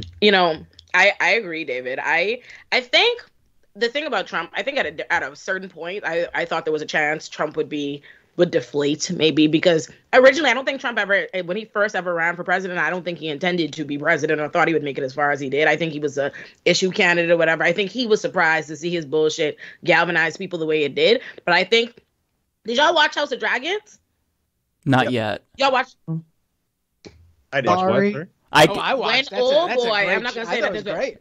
Okay, when old boy gets crowned, even though he was like, I should not be, no way, I am depraved. But then the minute they actually crown him, he's like, woo, but the sword up, like, I'm fucking with this. I think that's what happened with Trump. And it was very clear to me. I think when I really recognized, like, oh, he really genuinely, it's not just the fact that he was able to do it and he realizes he could keep it going. But once he fucking lost, and he wouldn't accept it, and he kept doing the bullshit. And that's when I realized, oh, okay, this isn't just them. It happened to work for you, and now they're pushing you. No, he is genuinely addicted to the attention. And I think David's probably right. I've recently been contending with that point because I'm of the camp that they should be behind DeSantis, and DeSantis is going to be their pick or whatever. Who I think is a much more dangerous character for a number of different reasons. But my daddy was saying to me when he told me, he's like, trust me, don't fucking count Trump out. These people, how they feel about him and that charisma and this and the next. And I think it is entirely possible that if he actually makes it there, which I think probably will, to go toe to toe with DeSantis, I could see Republicans getting re-galvanized around Trump and his bullshit over DeSantis. But I do think if they're actually smart, it would be bad for us. But I think if they actually want the true evil that they want to see happen, I think they should go with their boy DeSantis. I don't want. He also has a better shot at beating Biden. I mean, There's recent polling on that, but even apart from that, DeSantis has essentially a clean slate nationally to work with.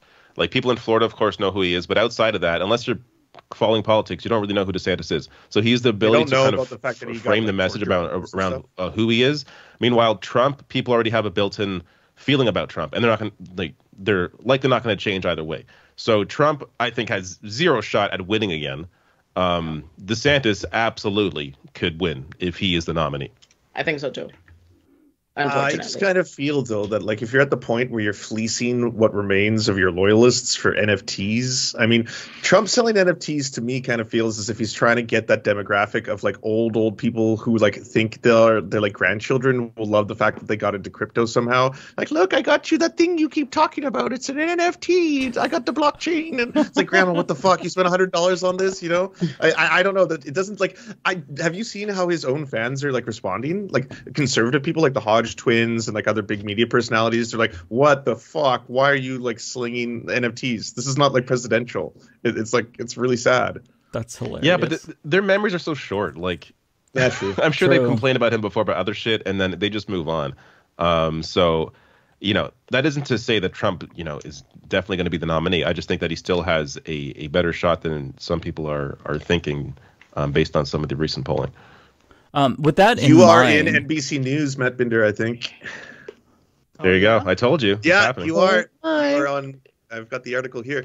Twitter suspends several high-profile journalists Thursday evening who have been covering the company and Elon Musk. The suspension come a day after Twitter changes its policies around the accounts that track private jets, including one owned by Elon. The accounts of Ryan Mack of the New York Times, Donnie O'Sullivan of CNN, Drew Harwell of the Washington Post, Matt Binder of Mashable, hell yeah, Nika Lee of The Intercept, and independent journalists Aaron Rupar, Keith Olbermann, Tony Webster, holy shit, were all suspended on Thursday evening, including Mastodon. That's nuts. Jesus. Congrats.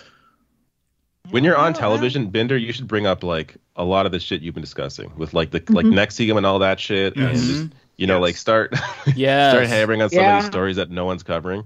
Let me show you the crypto, even whatever. Just bring it all up. Yeah. Oh, trust me. Yes, I know.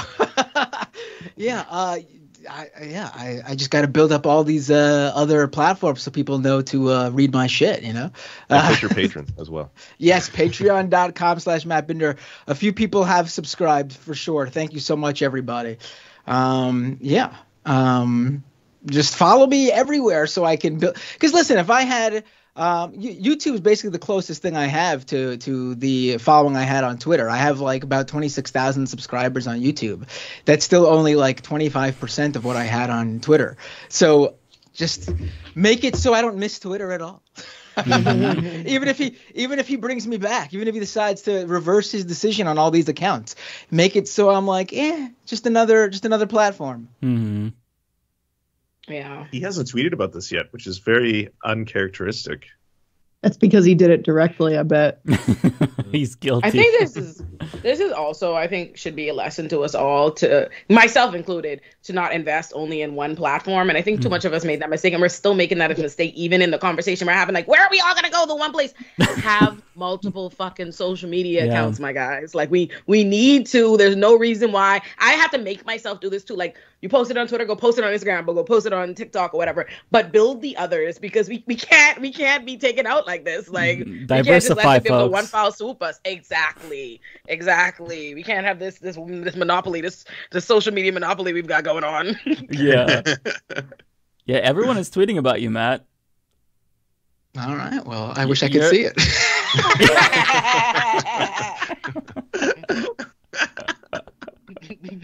That's not so fun. It's weird because it's like I just got a message on my account that says, hold on. Oh.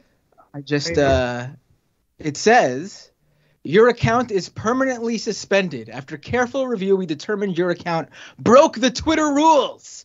Your account is permanently in read-only mode, which means you can't tweet, retweet, or like content. You won't be able to create new accounts. If you think we got this wrong, you can submit an appeal. Y'all should jump him. I mean, you should try anyways. Yeah, obviously. You got it.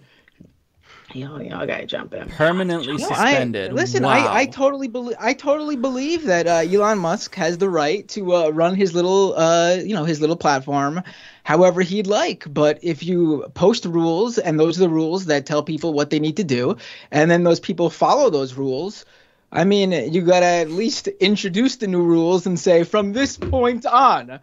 So whatever I did that broke the rules, please, I will immediately rectify the issue, unless it's no longer talking about you, which then that's something I can't rectify. That's then just fuck my account completely. I'm not coming back. You can use a synonym. Hasn't Twitter for historically Elon. told you why you're banned? It's like when you get suspended, they normally say what tweets. I always see people for years get the email saying this tweet broke the account, broke the rules. Let me know, like, delete this account and you will be able to tweet again. I mean, delete this tweet and you'll be able to tweet again. I never received one of those in the entire time I've been on Twitter since 2008. Mm-hmm. I've never once received a infringement, a policy break, a temporary suspension, a permanent suspension, any suspension. None of my tweets ever caused any issues. Because I've always just followed the rules. For me, it's very simple, because I just tweet about the news and sarcastically knock people when I think they're wrong. I don't ever bring up people's personal shit.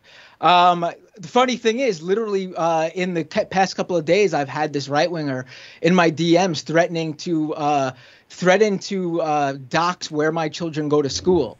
By the way, wow. I don't ever go on record with that, because I just find the best way to handle that shit is just to ignore it, honestly. Mm-hmm. But I just wanted to bring it up now in terms of like how ironic it is that I literally had someone threatening my 3 and 7-year-old, and I get banned. Listen, if someone did something horrible to Elon Musk's kid, that's terrible. I don't want anything to happen to anyone's children. I don't care how rich you are. Mm-hmm. The kids are completely innocent. Please. I mean, if anyone thought I was, that's just, no one could possibly thought that from anything I was saying.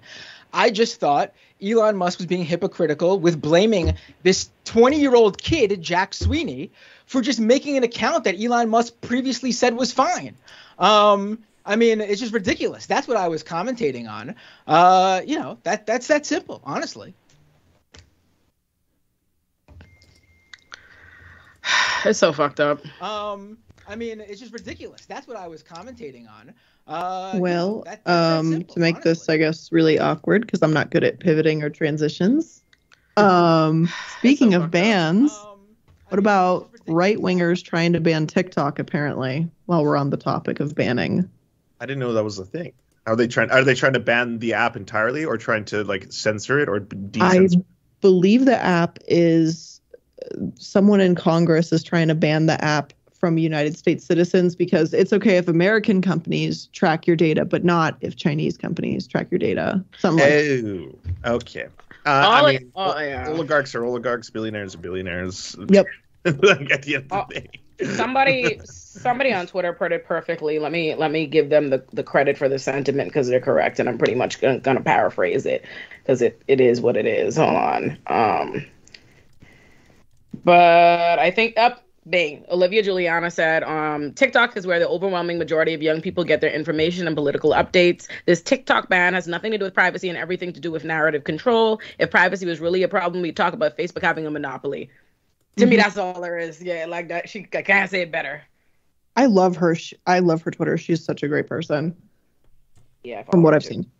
Matt, this question's for you. If you have a moment to answer. If not, I can go to a different question for now. Go ahead.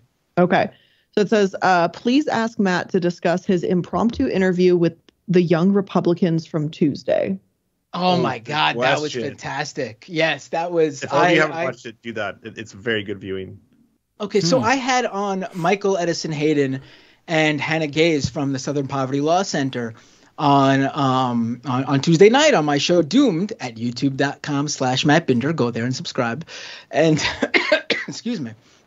And I had them on because they recently released a piece for SPLC's Hate Watch, the SPLC's like news website, that basically ran down their personal experience attending the New York Young Republican Club's annual gala.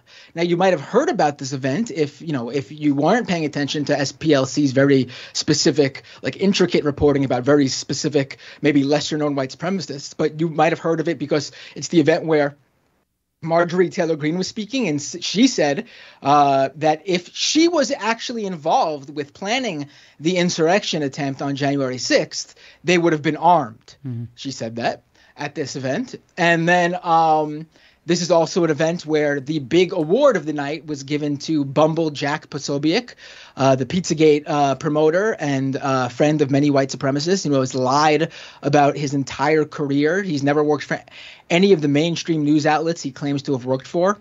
And I just had them on to talk about that. And I guess because they retweeted it and a lot of, the people who were attending were sort of monitoring what they were saying about it, they were in the live chat. Ashley St. Clair, Kashim, the guy who used to work for Breitbart UK, who runs like the National Pulse now. I forget his name. A few other people. And I was telling them, hey, if you want to talk to us right now, I'm happy to talk with you guys. I'll bring you guys on the feed. Just call in or DM me your Skype names. And none of them wanted to, except for Lucian Wintrich, who is a board member of the New York City Young Republican Club, the New York Young Republican Club, and this guy Nathan, I believe his name, who was a VP, who's the VP of the New York Young Republican Club. And so they called in, we spoke with them, and we went at it. Like it was crazy. It was like very heated. It was they wouldn't answer a lot of the questions directly. I had a very specific question for them. Michael of SPLC asked them, why was Peter Brimlow of VDare, the white supremacist site, the guy who runs that site, why was he there? And they said, did you invite him? And they're like, no, he paid for a ticket just like everybody else. We can't control that. So I said, okay, let's, and I don't think Michael believed them, but I said, okay, let's take it from there. Let's say that he did pay for a ticket. He paid the $400 per ticket early bird fee, or the $800 ticket for the regular fee, or the VIP, whatever he paid to go. And you guys let anyone who paid for a ticket go. That's fine. That's how you want to run your shit. That's fine. But can you answer me this? What do you think why do you think someone like Peter Brimlow wanted to go to your event? What he made a investment into attending this event. He lives in West Virginia. He had to travel to get there. He's laid down hundreds of dollars to go in. What do you think someone like him gets out of that investment? What do you think he was hoping to get out of this? They couldn't answer the question. They tried to get away from it as much as possible. I mean, it's a very simple question to answer. And they just couldn't handle it. It was just wild to see. It was just over the top. I don't think explaining it does it justice because, you know, Michael was really going at them hard. And I sort of have a different people, by the way. It was What's like that? not just him. You both, all of you cycled through so many people. It wasn't just Peter Brimlow. It was like Peter Brimlow. Like Marjorie Taylor Greene was there. Jack Pacevic was there. Why did you give Jack Pacevic an award? And they're like, oh, we give many people awards. Like, what is the criteria then? Why would you give him an award? Like, there were members of that far right Germany party who was there. That party in Germany that just tried to do a coup that was all over the news that they arrested a bunch of their members because they were about to coup the government of Germany, and they were there.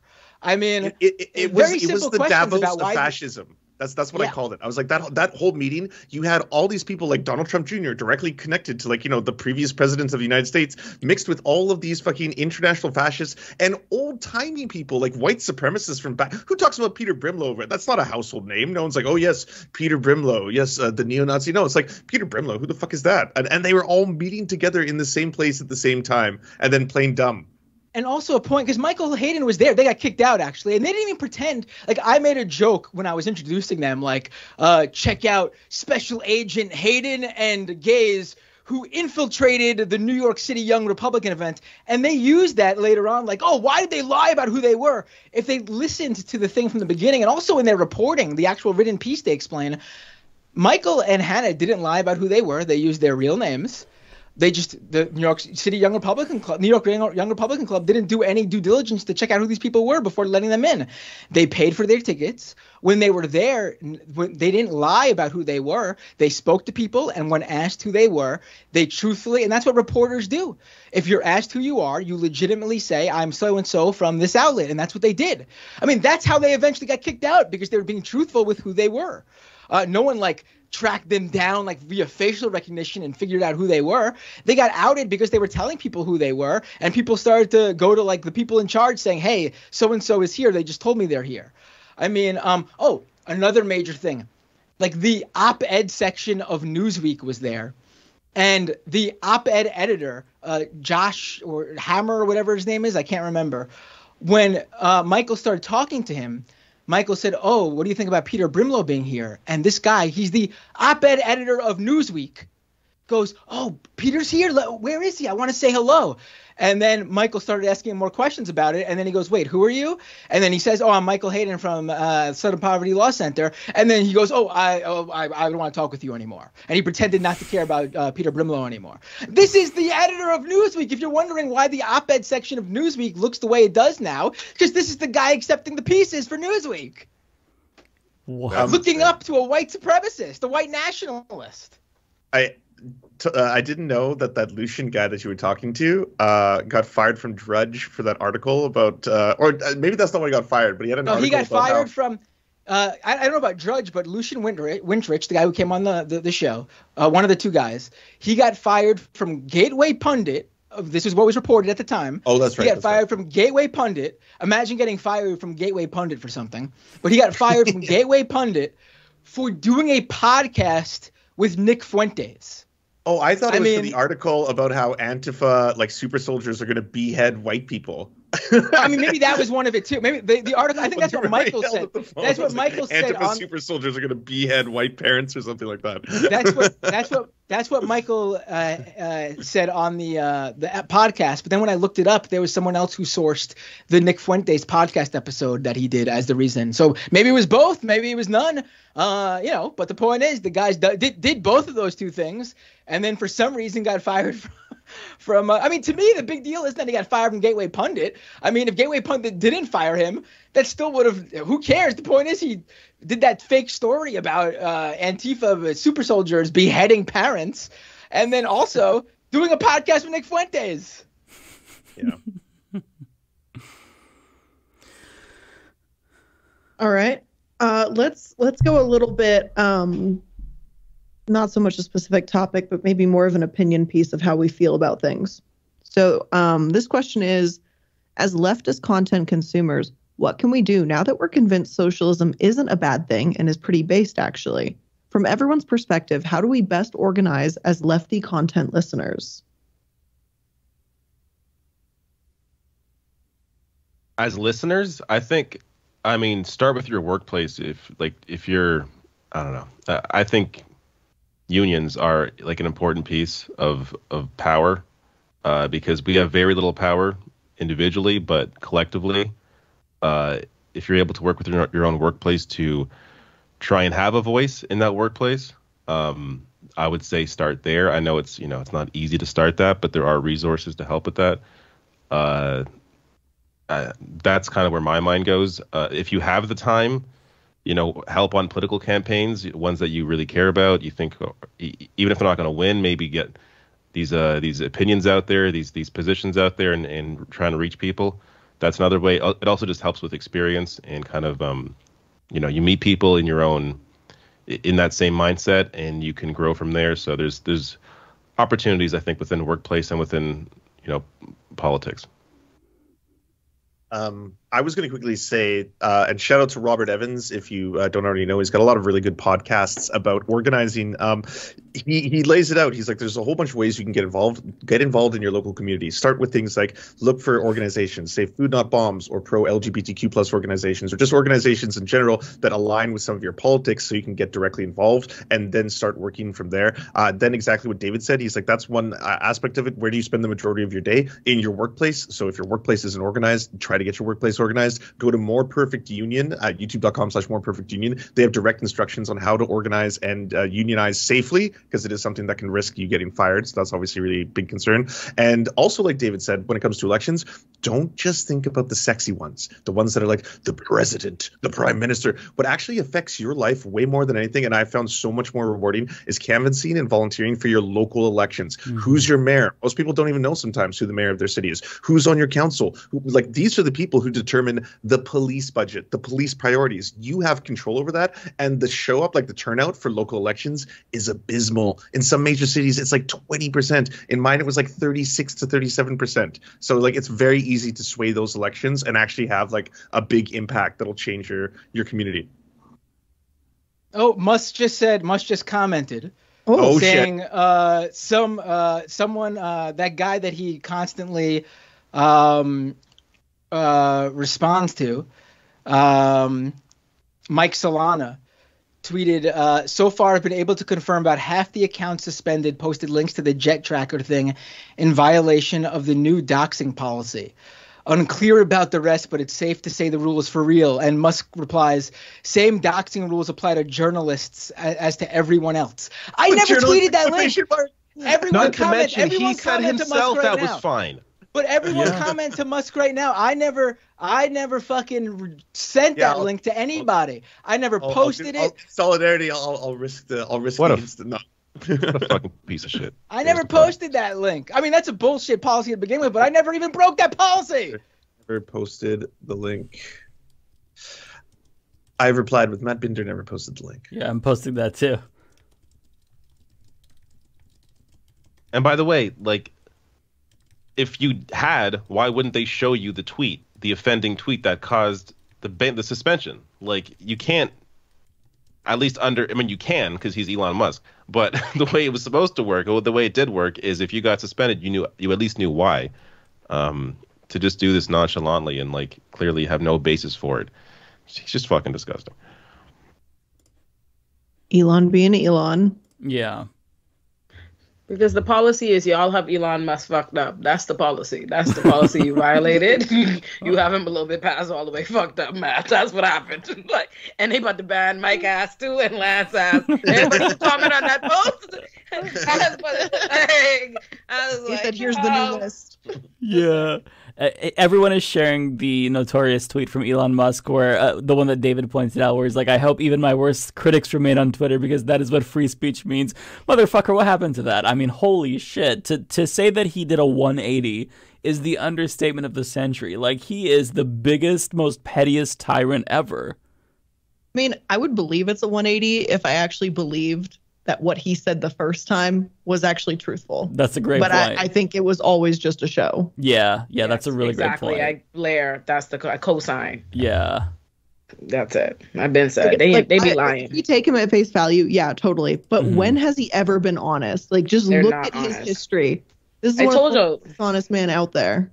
The whole free speech thing in general is some bullshit. That's some bullshit. It ain't got nothing to do with free speech. It never has been. It's a pretense, and we gotta stop engaging them on the merits. I keep saying that shit. It is a pretense. That's why we all around here like, oh my god, look at them not doing the things they said they do. What?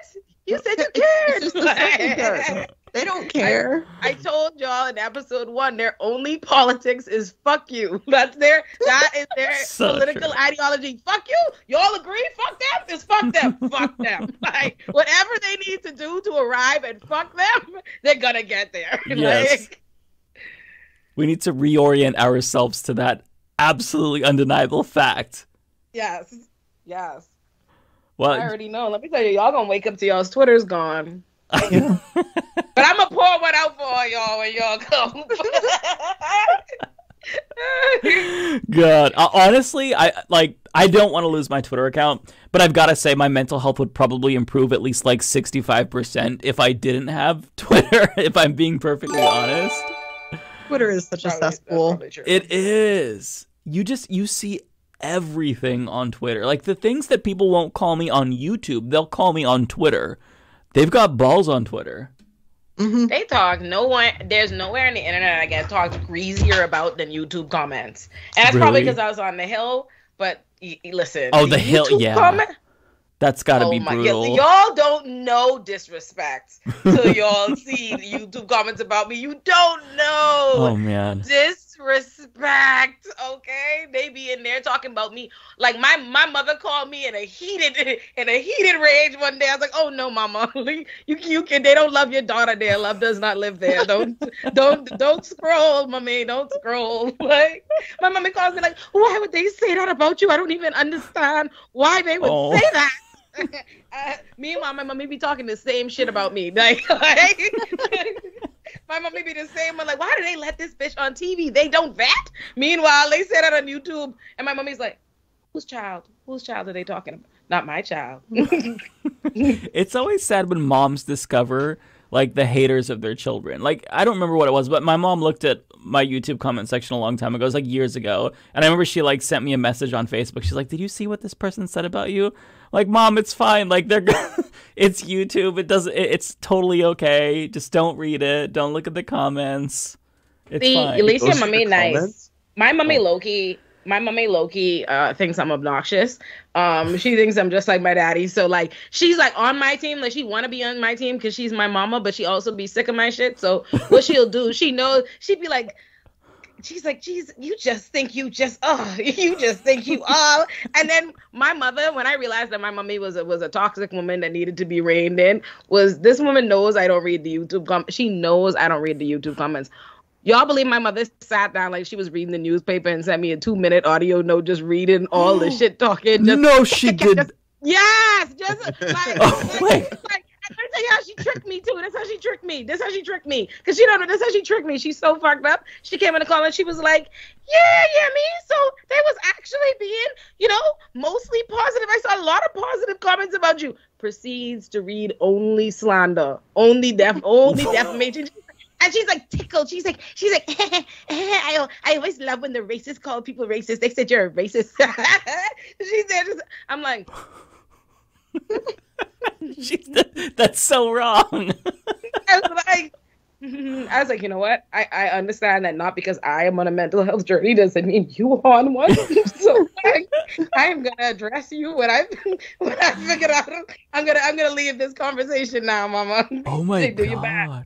So, yeah, it's best to just like not look at the comments. I think that anyone who's getting in, like, who's new to like having a semi sort of platform, rule number 1 is don't look at the comments. You'll develop thicker skin, but they will say some fucked up shit about you. I saw Blair, she shared a comment, and I got the same type of comment from a different person. Oh, yeah. Of one of them saying, I man, it's too bad that you weren't in the club during the Club Q shooting. Like, I got that, Blair got that. We both, like, I shared my screenshot in your thread.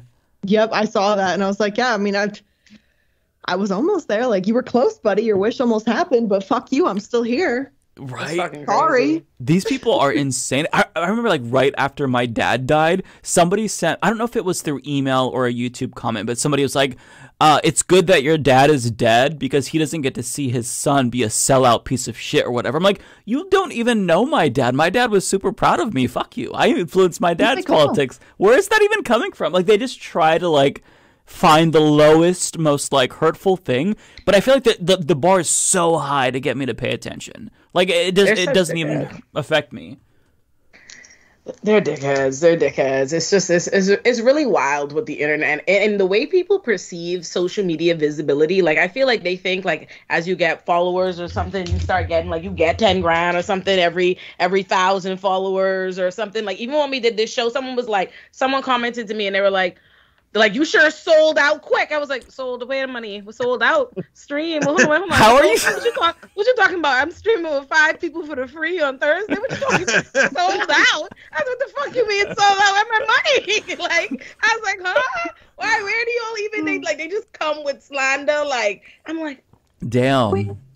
Yes, called me a sellout. They're like, they listen. They did me. I was like, wow, that's crazy. Can't talk to some white people on a Thursday evening without immediately you are a traitor. I was like, that's fucking crazy. That's so wild. The best are the people that are fans of actual sellouts, like Jimmy Dore, and then they criticize you for being a sellout. It's like, yo, the dude you're a fan of, he's the guy that bought the mansion, not me. Like, what the fuck are you talking about? Yep. I don't have a fucking mansion. Like, I have student debt still. Come on. I'm saying me too. I still got 40 grand of student debt. Can't wait to painfully pay that off piece by piece. I have 95K. It's gonna be a long time.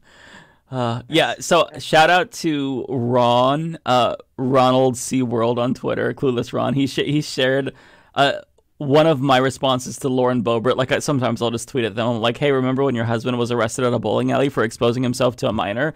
And, like, this random person, unprovoked, I'm going to get off the call for a second, guys. I'll be back in a minute. Okay, yes. Okay. Bye, Matt. Go do your interview. Yes. This random unprovoked person came in. CNN's calling again. He's too famous for us now. I know. God. We're going to have to find a new co-host. He's too big. That sucks.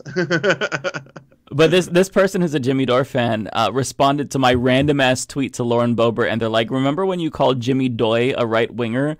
And he's more left than you, and they spelt it Jimmy Doi, which just makes it so hilarious and kind of cute in a way.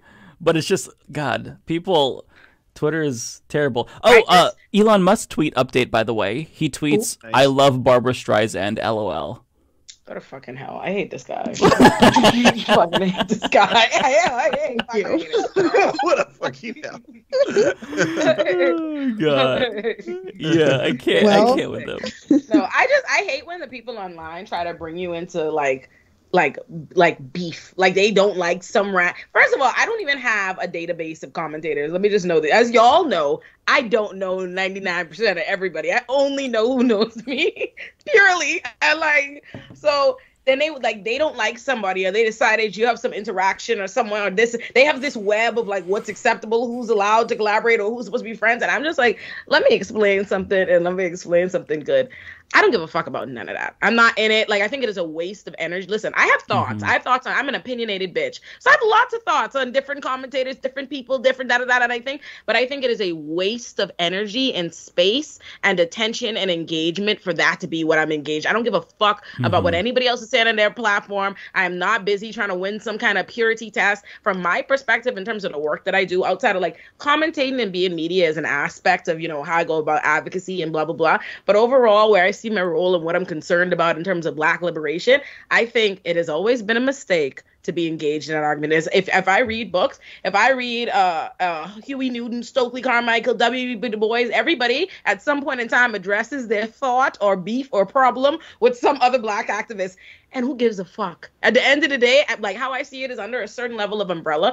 We're not going to agree on every motherfucking thing. And like, it's not my concern, regardless how I feel about it, it's not my concern to be worried about you unless I find you to be like a truly harmful motherfucker and I'm going to speak about your ideology. But wasting time and energy when we barely barely ever get space in the mainstream media at all, or attention or engagement to our posts, me wasting and taking that energy to go shit on such and this one and blah, blah, blah, and I don't like him this. I don't give a flying fuck. It's just not a useful time of energy. So don't get me involved in that bullshit, because that's how I feel about that. For me, I am a person, I am consistent. You put me in the room with the right, you put me in the room with whomever, the liberals, the mods, the centrists, I say the same shit. I give it up the same way. I have the same agenda.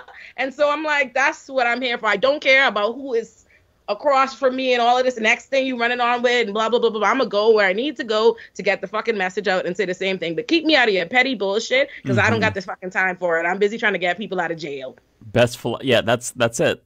That's it right there. Like, yes. Mic drop. People, I hate when people try to ascribe political ideologies to you. Like, I'll see people like try to use, like, they'll call me a liberal or something on Twitter, like to try to be like, to insult me. When it's like, you don't even, like, you literally don't even watch my show, so you don't even know what my ideology is. Like, I'm explicitly anti-capitalist. Like, you don't know what the fuck I believe in. So if you stopped watching like 7 years ago when I started, when I was like a sock down, like, don't talk now. Like, don't, like, people are just, they like to talk shit. That's like the end of it. Like, they love talking shit.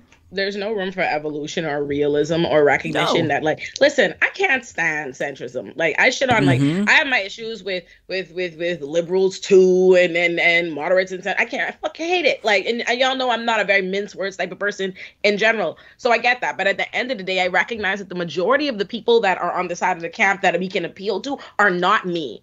Okay, we are not reflective. We, the organizers and the activists and the truest of the left and stuff, whomever, we are not reflective of every fucking body. At the end of the day, the liberals and the centrists, it makes no sense that you could think it's okay for us to respond to white supremacists and debunk them and attack them, who will never give a fuck about what we're talking about. But you think we should totally ignore any level of, you know, who is a liberal or who is it this. At the end of the day, we have to deal with those motherfuckers. I don't have to like it. I don't like it either. But at the end of the day, you have to try to move those people. That's the best you could fucking do. I didn't think about that.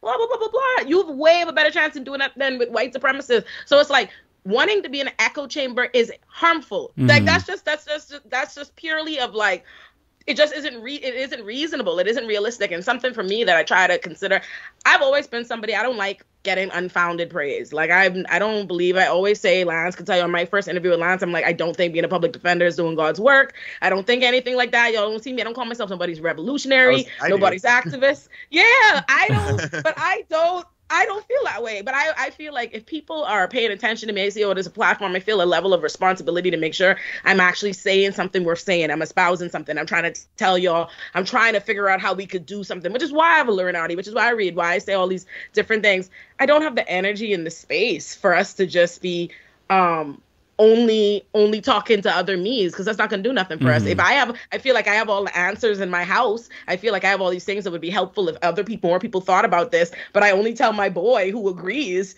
you know, what's that going to do for again? And at the end of the day, you got to recognize this. Nobody starts at their most radical, and political evolution is lifelong. You're constantly learning. It is a theory. You are constantly evolving. I always say to people, I did not start a fucking abolitionist.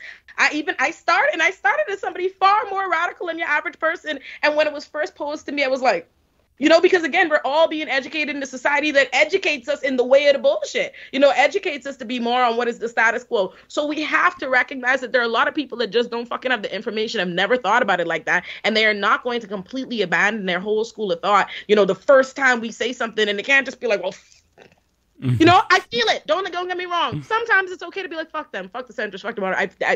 Fuck them. I do feel you, but you got to talk to them too. We can't just be like, that person's not a real leftist. How dare you call that leftist mafia? Why are you thinking that? I'm like, because in my mind, I hear that and I'm just like, at the end of the day, even if your mind, I see all the comments they say to me is like, you're the only one I think is a real. Okay, so let's say all these 5 white people are all liberals, right? Or you think they're more representative of the Dems and blah, blah.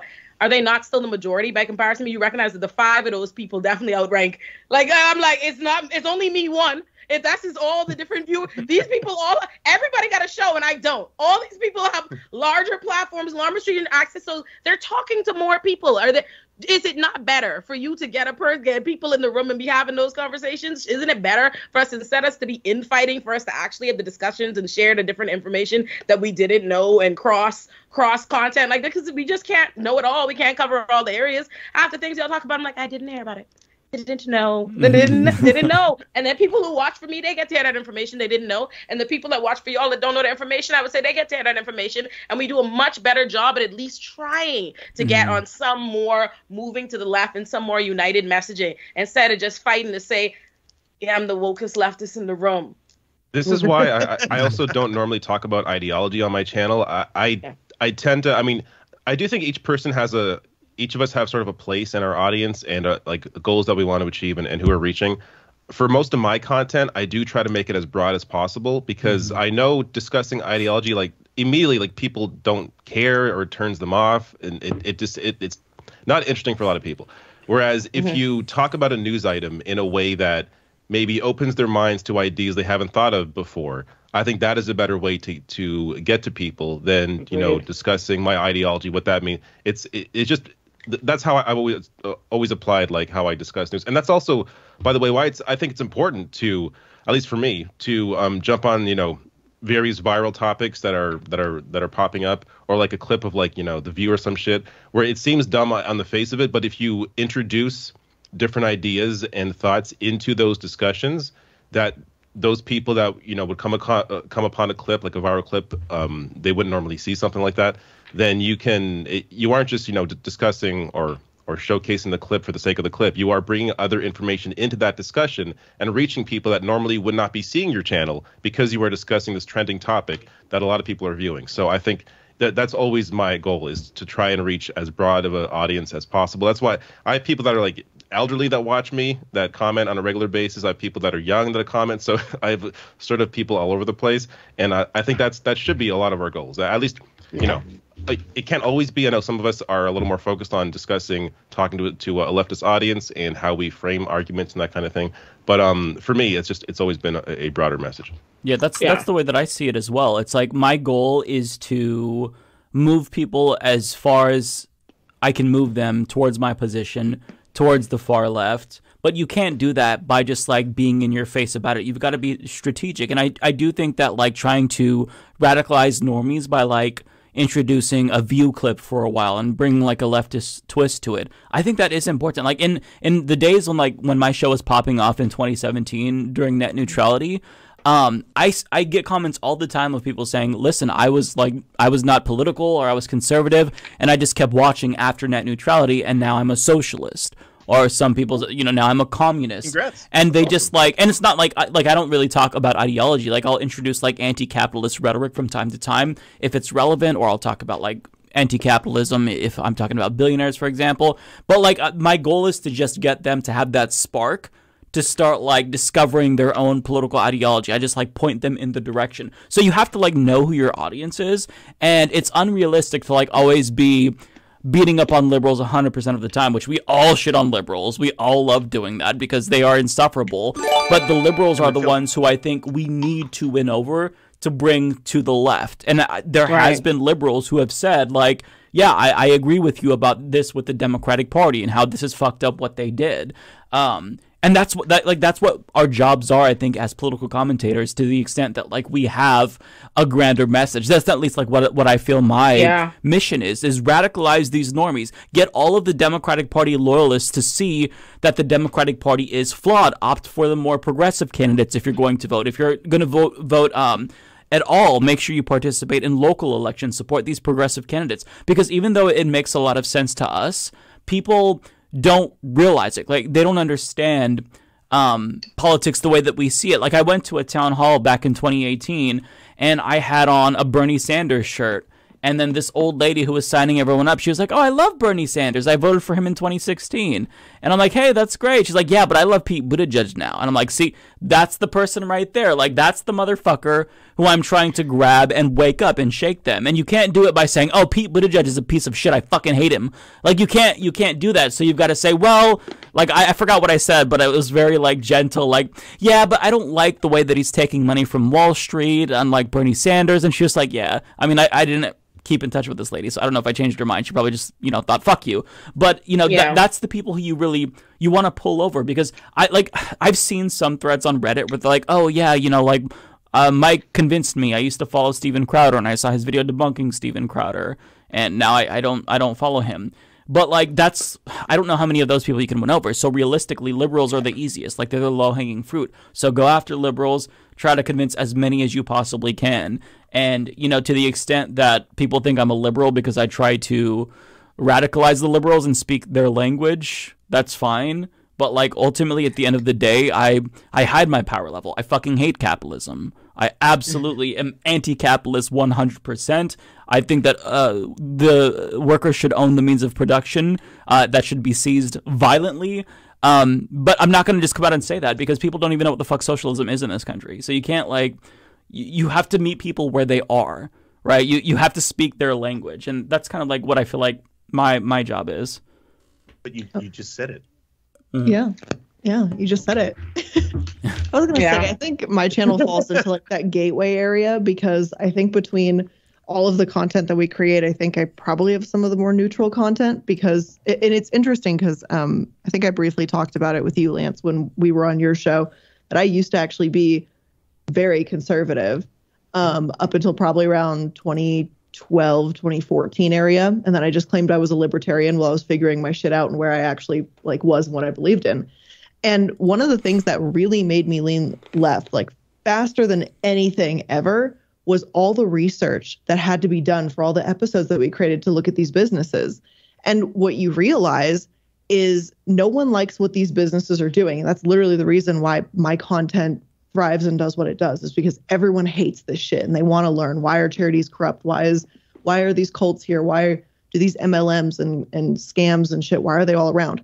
And when you dig into it, you start to realize that there's really one political party that really supports these things and puts laws in place to allow these things to happen. And then when you start to let yourself put the pieces together over a series of time, you go, holy shit, there's no way that I can be part of the right, because they believe all of these things are okay. And I vehemently think that what these companies or nonprofits or whatever did are wrong. And I've also gotten those comments where people are like, oh, I used to be centrist or whatever, and now I'm leaning so much farther left after watching your content. And I'm just like, me too, honestly.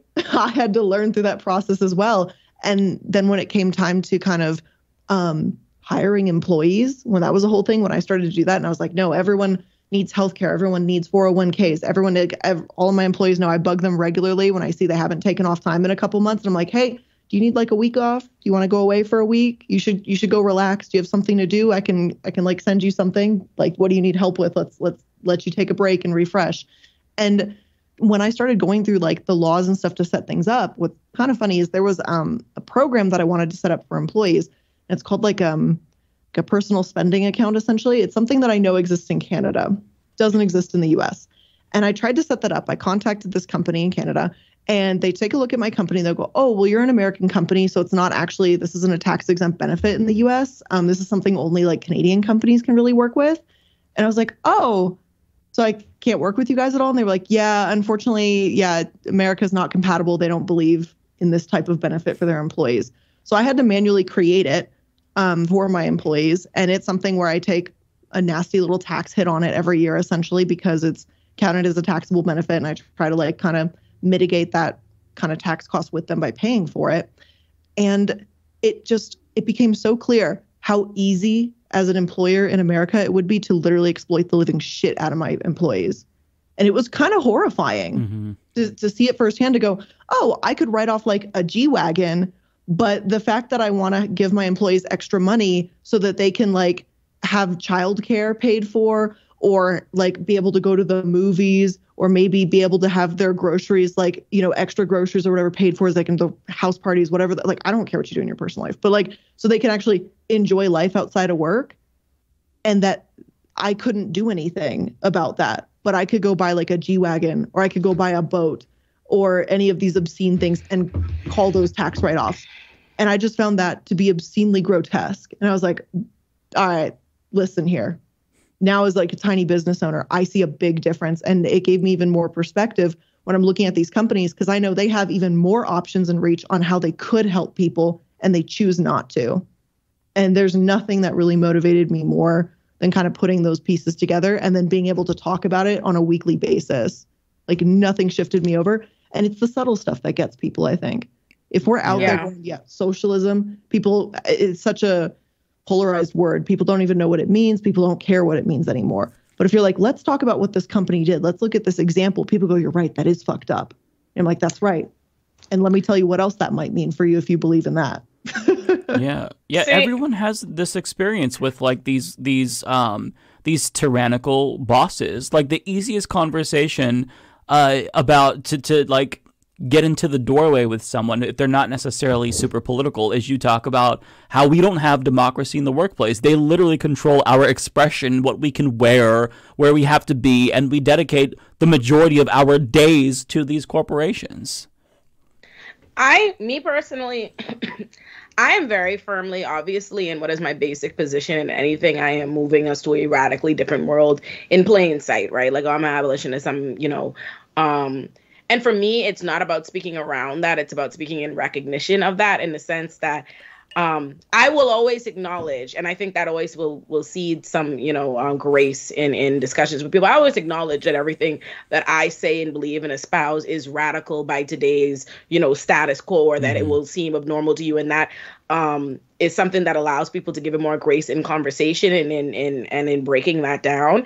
But I'm very squarely, firmly, I don't give a fuck what words you're scared of, and what different things, because I recognize that inherently everything that I am and everything that I'm going to say, just my space in the room, me speaking, the kinds of people that I'm speaking to and the world that I'm trying to get them to change and what status quo they are trying to maintain, don't want to hear from me, period. Hearing from me at all in and of itself is the radical thing, is the thing that scares them. So there's no world in which I can mute or condense this in a way that does not make whomever afraid. I recognize, and I think this is something we all should recognize in fighting for anything, is there will always be people that there's no way that you can do it that they will not position themselves as your adversary, as they will not have a problem, as they will not receive it as terror. But you just have to do your best to speak in truth of that and speak in furtherance of that. And also, I think we have to be wary of the limited space we have. Like for me, I'm all for everybody take the approach that works for them. Like in the sense that even like with lawyers, like we have different style. Like I could be a great lawyer and I'm a more bombastic type, and there's a great lawyer that is far muter and reserved, because different strokes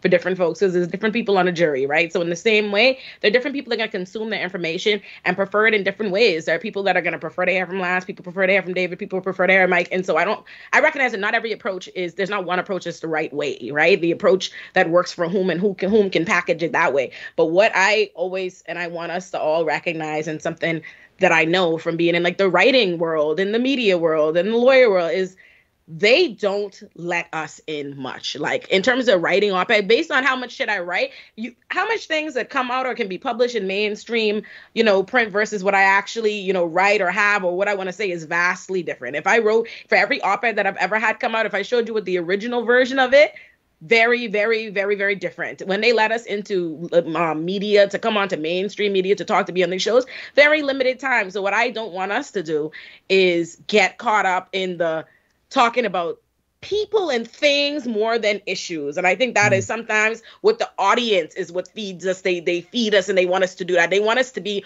worried about what such and such is doing and such is saying and arguing, and they want you commentating on that person and that thing. And it's like, no. We barely get space. They barely offer us any of this space, any of this platform. We need to be spent doing that in furtherance of whatever our goal is and whatever method it is that we are choosing to go about that and educate people, rather than get caught up in the bullshit of people turning us into little pawns. You know what I mean? Little things to dance with. I was going to say that's part of being an internet personality too. Sorry, go ahead. No, sorry. I was going to say, one of the things that I found really interesting was when I announced in like the community tab of my YouTube channel, saying that we were going to kind of do this whole thing. Most of the comments, I'd say like 95% of them were super positive, and everyone's like really excited. They're like, oh my God, finally a whole bunch of people on the left are going to, come together in a panel to discuss topics, and it's a merging of minds and a merging of platforms. And it was really cool. And then there was like this weird 5% of people maybe that were just like, well, you're not left enough. Like, none of you are left enough. You guys are all liberal cucks. You guys are establishment motherfuckers and shit. And I was like, you do nothing to benefit the conversation, because while the right can unite itself all it wants all day and spew absolute hatred everywhere in waves, we just sit here and have to pick up pieces because none of us want to get together because everyone's too big trying to figure out whose dick is larger. I'm like, can we just get together and do the damn thing and be united for once? Yeah, I genuinely expected. That's what you got is your 95%. That's what I expected to get, honestly, because to me, as someone who's always, I feel like I'm very rarely in a space where it's not shitty. Like, I'm in conservative shows, I'm in this, I'm like, people, like, they love to see me in those spaces, but they have no respect for my mental health. Like I'm like, you know, like, I want to wake up at 8 in, so true, you know what it is to roll out of bed at the top of the morning and do a morning show with conservatives and everybody. I'm like, y'all ain't really thinking about my people. Like, to all week be like all day long policing this at a whole conservative religion. To me, when I did Lance's show, I'm like, oh, this is nice. You know what I mean? I'm like, oh, and then when we did like last year, I'm like, this is fun. Like, wouldn't it be nice? We do so much like grueling type of, you know, serious this, everything's so serious, everything's so hostile, everything's so combative. Wouldn't this be good? And also I felt like it was really consistent with what I've espoused, because I feel like there isn't enough joint, you know what I mean, collaboration on this side. There really just isn't. And I'm like, it's better for us. We're constantly talking about how fragmented our side, and it is. It's because it's a large umbrella of a bunch of different, you know, movements and yada yada yada. Wouldn't it be good? Don't we want a space where we're for once not like fighting and doing bullshit? Like, I'm like, oh, and I thought it was interesting because all the people that have so much shit to say never actually have anything to say about the actual show. Like, there's that, like, it's purely just, they're not leftists, why do you name it this? Also, can we talk about, I just want to save and absolve y'all that I said leftist mafia. I thought it was fun. I'm like, and now people acting like, I'm like, this was never even a term. Why are you acting like leftist mafia is like some sacred thing out there that we go after? Like, bro, we just having fun. It's just fun. Wait, are they mad? Do they think it's like anti-Italian discrimination or what? I got someone who said that. No. Yeah, I saw a comment that said that. I'm sorry to that person. I rolled my eyes. I have Italian cousins. I know people that are Italian. My husband is Italian. I have Italian he approves. Friends, okay? I just but like people can talk. I'm half Italian. I'm half Portuguese. People can talk shit about Portuguese. Like, I don't fucking like, call me a pork chop. I don't give a fuck. Like, it's just, I don't know. I've never heard that. That's cute though. I do like that. Yeah, my husband is half Italian, so he approves. It's fine. You get a pass. That's he gave me permission. You get the and Binder is Italian, so there. Oh right, we have an Italian on the show. Yeah. He gave us all the Fredo card. We're good. Yeah, no, they talked. They had a lot of negative to say, but nobody who actually watched the show can say, like, my friend was like, oh, like my associate was watching it because I was like, oh, because she wanted to watch it to get our personalities to do the little flyer we posted, and she texted me. She goes, she's so sweet. Oh, she's such a gem. I'm gonna buy her a little Christmas gift. I'm gonna treat her. She manages to fuck out my life. I love her. So she texted me. She goes, oh my god, this is actually so good. Like, this is so like refreshing. I'm like, isn't it? Isn't it nice and like a nice little wholesome time? Yeah, people love it. I've seen so many comments of people like, oh, this is already my favorite show after episode 2. So people like, because nobody's really doing this. We're kind of doing something new for the left, which is just talking with other people. It's amazing. Right, like let's have the regular conversations we have. Yeah, I agree, and it's great because we all get to meet new people. We all have different audiences, and like we were saying earlier, we all have different perspectives on how we view the world and different issues that we, look into in particular. So when we come together to talk about these big things, and then obviously having our audience contribute to kind of those questions and themes for us, it gives a lot of different perspectives for a lot of different people instantaneously, but I think all from still like a central leftist position. And it's nice because we talk about all these other panels and all these talk shows where all these crazy right-wing Nazi people go on. And like, well, I don't want to say we don't have an equivalent because we don't really have Nazis, but like we don't have a place where we don't have a place where we all want to talk and express our ideas and viewpoints. Because I know we're not sitting here all like little cookie cutters. We all have varying degrees on viewpoints. And I think that's really interesting because it's not going to change or grow if you sit in your little bubble and just regurgitate information back and forth. So, and there is nuance within, each side of the political party, but obviously we're speaking left here. There's nuance here and different variations of how people feel about things. And it's interesting to learn about that because that's the only way you're going to grow and expand your own knowledge and what you want to believe in and stand behind. So I just get why it took so long, but. And it's representative of life. I think people have to remember that is like, if you're actually in community, like as people who consider themselves, they're talking to the advocates, the true left, the organizers. I know, let's keep it G real. Like, let's not act like everybody that we have to be in community with, that we have to be in these nonprofits with, everybody that we're working with towards maybe the same common goal. We think that we have identical politics, or we think that their politics are all that I love. You know what I mean? There is whether you like it or not, there is variation. It just exists. And you have to be able to contend with that and have those conversations. And what I want us to remember, the internet, and I know this because the internet does this to me too. I realize how much Twitter has made me be so quick fire, like so immediate to be like, ooh, I like, because you just feel like people are coming at you. And I noticed that like there are things on Twitter that you get mad about. Like you're mad because you disagree with, but that in real life, if your friend or someone you were talking to, like y'all disagree, you wouldn't give a fuck. Like y'all would move past that in the conversation. Like it wouldn't be that important. But we are doing that. We are constantly just, you know what I mean? Let's fight, let's do all of this. But in real life, we have these conversations. We know that. In real life, we have all kind of people that we cannot click block on and click mute on in real life, that we got to work with, that we got to protest with, that we got to do all these things with. So why not sit around and have those conversations with each other and show how it really goes, where you can have all kind of different viewpoints and nobody's mad. There's no beef. There's no stress. It's just, oh yeah, we could sit down and talk in a Spider-Man shirt, which I want to, in case MB, I wanted to call myself out because I know I talked a lot of shit about Spider-Man on the first episode. And I do have this Spider-Man shirt on, but I've got to ask, since we're all talking about different platforms, Olayemi, when are you going to start a YouTube channel? Because that shit would pop off. Yeah. I was going to say that too. Yes, you definitely need to. Relax to Ben Shapiro. Listen, I'm working on it. Okay. I am starting to. Listen, my associate who is managing my life. We're in talk. We're talking about it. I'm trying to get my life together. I'm trying to work up to it, but it's coming. Okay. Coming. I'm gonna get it together. You already have a fan base like built in. Like a lot of people love you. Yeah. Oh, listen, and I love them too. I'm a Leo. I loves me. I meant to access for research purposes, because I was like, my friend was talking about how me and Lance are so high energy, and I was like, I think it's we're both Leos. I was like, maybe, and Mike, and I was like, wait, I think Mike might be a fire sign too, aren't you, Mike? I'm a Cancer, what's your I think. Sign? No, are you a Cancer? Yeah. Is that what you are? Yeah. What does that mean? Because I'm not in this world, what does that mean? I don't know. It means you're sensitive and wild and emotionally wild, Mike. That's no, I'm not at all. No confirmation bias for you, Mike. It's possible this isn't a perfect sign. But I am heavily medicated, so there's no highs or low lows. I want to ask your ex-boyfriends, line them up, and that used to be. Can we talk about?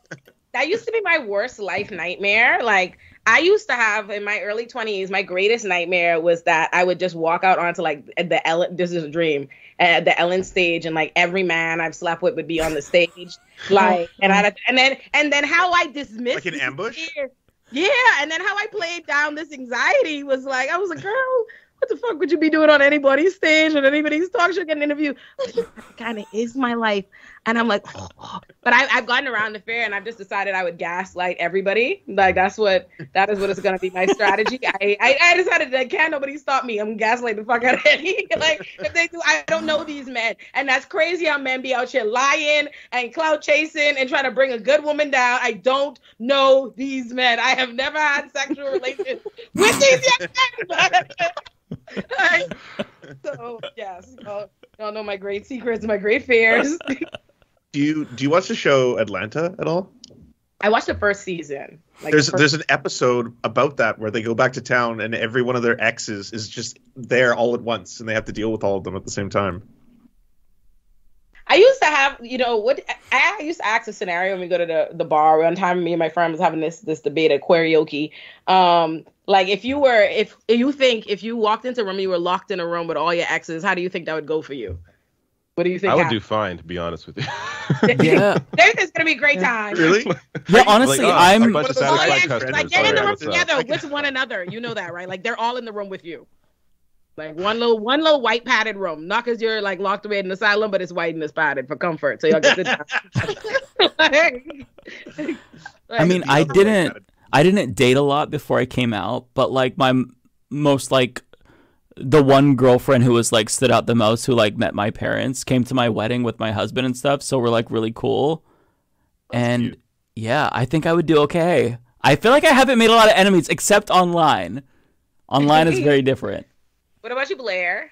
I'm on friendly terms with like all of my exes except one, and I actually still regularly message a lot of them, and we like check in on each other and stuff. So, yeah. Yeah. Okay. What about you, lads? No, I would not like. It would not go well. I would not like that. It would be a room of chaos and dark energy. No, thank you. I do not want to. No, thanks. Thank you. Like, I'm alone in this. Like, this would the block would be on nobody but me. All right, cool. All right, got it. Like, yeah, no, nah, not the best. So, because you said something about the horoscope signs. So, like, since myself, Blair, and David had different answers, does that correlate? Like, I don't know what theirs are, because I'm not in this world, so I'm just curious. I'm a fan. Let me write this down, and I'm actually going to come back with answers next episode. Because I do think this is interesting. Yes, because for research purposes, I do want to know this. And again, everybody's birthdays, because I know that Mike is not qualified to give me the right zodiac sign. He's dancing. I know this. Like, there's no doubt in my mind. I feel like I'm 60% sure I'm a Cancer, but I could be completely wrong. Give me your birthday. July 18th. Yeah. Yes, you are a Cancer. I am. Okay. Well, yes, I'm actually. I used to have a. Glad. Okay. Yeah, I used to be friends with a girl whose birthday that was. She was wild. Oh, okay. It's the same birthday as Nelson Mandela, so I feel blessed. There you go. Yeah. Okay, lads. I know you're Leo. I already know that, David. Yeah. No, I'm a Leo. I'm Scorpio. Oh, November. I'm definitely Scorpio. Blair. Knowing what I know. Curious. Okay, all right. I'll come back with research. I'll go look up Matt's business. He's famous now, so I'm sure it'll be on the internet for me momentarily. On a Google search. Yeah, I'm curious if there's like any like through line there in terms of like with the similarities and stuff. Because I feel like for the people who hate me online in real life, talk to anyone who knows me. I have like really no enemies. Like even coworkers, like I'm cool with all of them. Like I feel like I just kind of get along with everyone. Which is weird because I'm very opinionated online and whatnot. But like I'm believe it or not, folks, okay, haters, I'm a chill person. I'm a polarizing character. I'm gonna be honest. Like I'm one of those people that like you feel saliently about. Like you either really fuck with me or you cannot stand my black ass, and there's no in between. It has always been like that. Like a lot of people, like most of people will really love me, but the couple of people who don't fuck with me, boy, don't they fuck with me. I remember I had a sorority sister in college tweet out when I was like winning a bunch of awards and everybody was, gassing me. She was like, she tweeted out, the bitch tweeted out, this is why she don't like me. She tweeted, she said, oh my God, I almost rolled my eyes so hard I went fucking blind. Like, she's like, I was like, God damn, talking about you don't fucking like me. Listen, that's a whole lot of people can't stand my black ass. But you know what's funny? You would think about in a world, I feel like before you get like visibility or whatever, a lot of people know you. You think that like people who don't like you are going to be like this big problem and people want to talk stories, but people are such social climbers and clout chasers and wanting to be adjacent to anybody they perceive as visible. People who do not fucking like you, they know they hate your guts. They've hated you their entire life. Perpetrate like they like you now. They'll be like, oh, that's happening. I know her all the time. But people are like, you're famous now. I saw you on the Hill and stuff. Or wait, all the time. Wow, that's crazy. No, I haven't had that yet. No. Oh, I have that all the time. Like the minute, like John, like after John, I swear to you, when John Oliver happened, I found out before I saw it or knew I was on it because people were messaging me. People I went to school and I lived in Florida for 1 year. I almost have like nobody from there that I speak to. people who never talk to me, not just like, oh, they haven't talked to me in a long time. They didn't talk to me then. They've been on my social media for 15 years. There's no interaction between us. They message like, hey, just saw you and John Oliver. Did you know I live in New York City? You want to get a coffee? I swear to God. Like, I swear to you, people who don't fucking like me, a girl who could not stand me messaged me and she was like, oh, would you like, I saw you in the Breakfast Club. I see you doing a lot of big things. Would you like to go to dinner? Bitch, what? Somebody from my law school who don't like me invited me to a standing card game. Standing! That means we graduated years ago. It's been years they do the fucking card game. They don't invite me. Wait, now, you want to go? As in you literally stand and play cards together? Look at you, Lance. No, as in like they do the card game regularly. Like it's a standing obligation. It's a new term to me. Okay, I don't play a lot of cards. I was thinking like Lance, to be honest. I was like, stand and play cards? I'm with you, Ole. I had literally one of my high school bullies. Like, this dude was mean to me. He would pants me in the hallways in school. I got eggs thrown at me and shit. And when the channel, I think it had to have been, I think last year, 2021. And I get a DM on Instagram saying, oh, you're doing so great and blah, blah, blah, blah, blah. How's life been for you? And I was like, and block. That's how they be. That's how they be. Go away. That's how they be. You made my life hell. That's how they give it up. It's very, very shameless. I went on a first date with a guy. He was the most miserable curmudgeon. Can we talk about? I love that word. The amount of. Listen, at least 5 men who ghosted me like 6 years ago, bro. Like 6 years ago. And messaged me like, oh, I see you. I want to go to job. Like, oh, not. You can, the last message in this chat is 6 years ago where they fucking. I'm like, you not ashamed? Like, a man we do not. Yo, I remember it was the most miserable. This man was the most miserable Ebenezer Scrooge ass man I ever, like, it was like Christmas, bro. And he was like gangbanged on Christmas. He hate Christmas. He's like, oh, Christmas, blah, blah, blah, blah. I'm like, he's at the place talking big shit. That man was mean to me the whole day. Fucking deleted me on social media after that. Never talked to me anything. Sees me in fucking DL Hughley's page and asks me like, "Ooh, Mr. Lauren doing big things." I'm like, I know you're fucking lying. The amount of times I see somebody will tag me something like, "My good sis, my good friend, my friend." I don't know you. This is so funny. I feel like, are y'all not fucking embarrassed? Like, I be in this house, like, I understand what Mike Jones was talking about. Like, I'm like, back then, these, like, what is this? That's crazy. People are shameless. You're gonna get that song stuck in my head now. God damn it! It was stuck in my head last month for some reason. Listen, all the time I'm at my hohouse, 281-330-8000. I was just saying, do you have the number memorized? Did you try to call the number when he first popped off? Now you know this. I did. You absolutely. You knows this. I used to try to call every number that they had and the stuff. You can. At one point, I was convinced. I was so obsessed with the lost city Atlantis. Like, I just knew I could follow the instructions Ariel talking about to find it. I'm like, this is the Bahamas. We have Atlantis. It's definitely here. I got this. I'm a founder in them. Like, and I was on a quest, my guy. I used to do so much bullshit. One time, I convinced all the neighborhood children to like build a fort. Like let's be like my big. I think it's my big sister actually. My big sister used to do this thing where she convinced everybody she was a witch, and she convinced all the neighborhood children that if they did 100 good deeds, that they would become a witch too.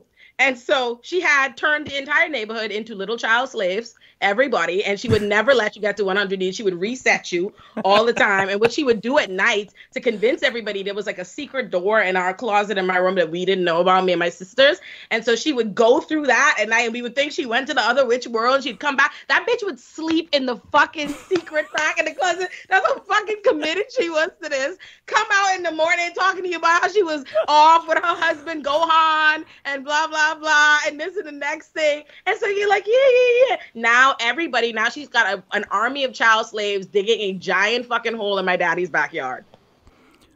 Oh my god. That's my youth. That's my It sounds fun though. I don't know.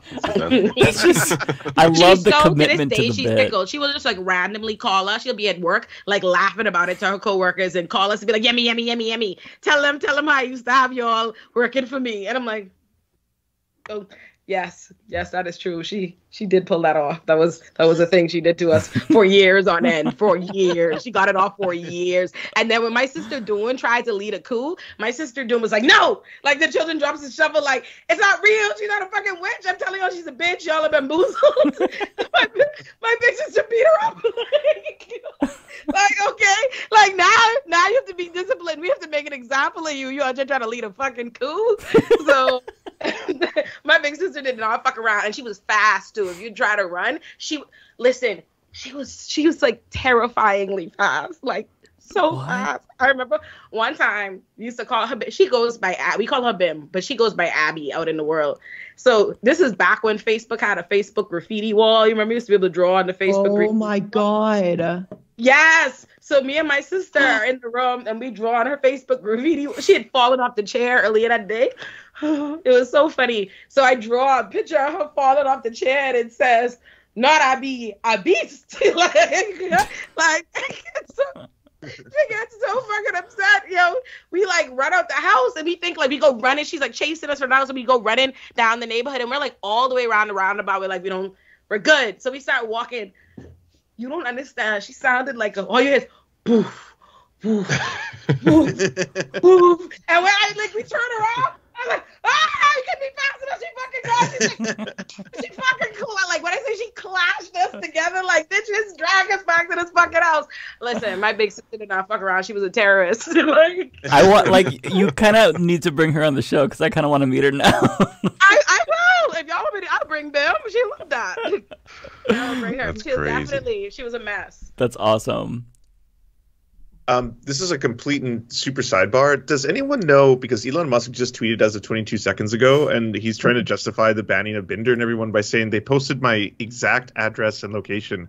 Like, quote, they posted my exact real-time location, basically assassination coordinates, in obvious direct violation of the Twitter terms of service. That he just posted this as of like 30 seconds ago. That's nonsense, right? Like, that's a complete fucking lie. Yeah, Matt didn't even share the link. Lie. Yeah. I mean, the dude, he's banned Mastodon. Like, so obviously this isn't about that. Like, yeah, you can't link your Mastodon account on Twitter. It doesn't let you. Like, this is. You can link your Gab. Crazy. That's really Probably. You can. What's Gab? It's another like right wing Twitter-ish. They're all the same. Basically, yeah. Alt-righters, Nazis, white supremacists, white nationalists, Christian fascists, Christian nationalists, neo-reactionaries, all of the fun people. Yeah. Losers. Yeah, stochastic terrorists, libs of TikTok tweeted out, "It's funny seeing the libs panic over their friends getting suspended. They're finally getting a taste of what conservatives have lived through for years." You're literally stochastic terrorist. Says a bitch running a massive hate fucking page on every fucking platform unchecked. Wow. Yeah. Why don't you post another hospital address and then like, oh shit, they got a bomb threat? Oh, all the doctors got bomb threats? Oh, fucking all the teachers are now getting death threats? What's happening? Oops, well, oopsie. Yeah, doing like random teachers, like private citizens. Like, fucking disgusting. God. There's no comparison. Like, if there's any complaints about, people on the right getting banned, it's almost always because they actually did some serious shit. Yeah. That actually really breaks the actual rules.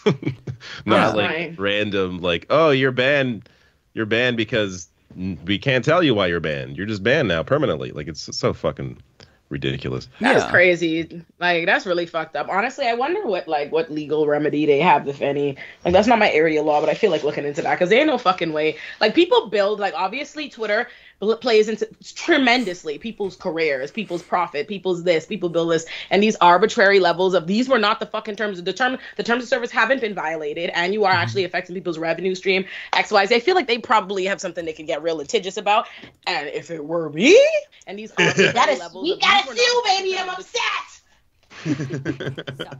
All right, well, let me get some questions because we still have a lot of questions, and I know we've gone off the rails tonight, which is good. NordCal, sorry to interrupt you. Didn't someone have to be somewhere too? I just want to make sure that. Yeah. I'm probably gonna jump off in like 10 minutes or so because I gotta finish shoveling snow.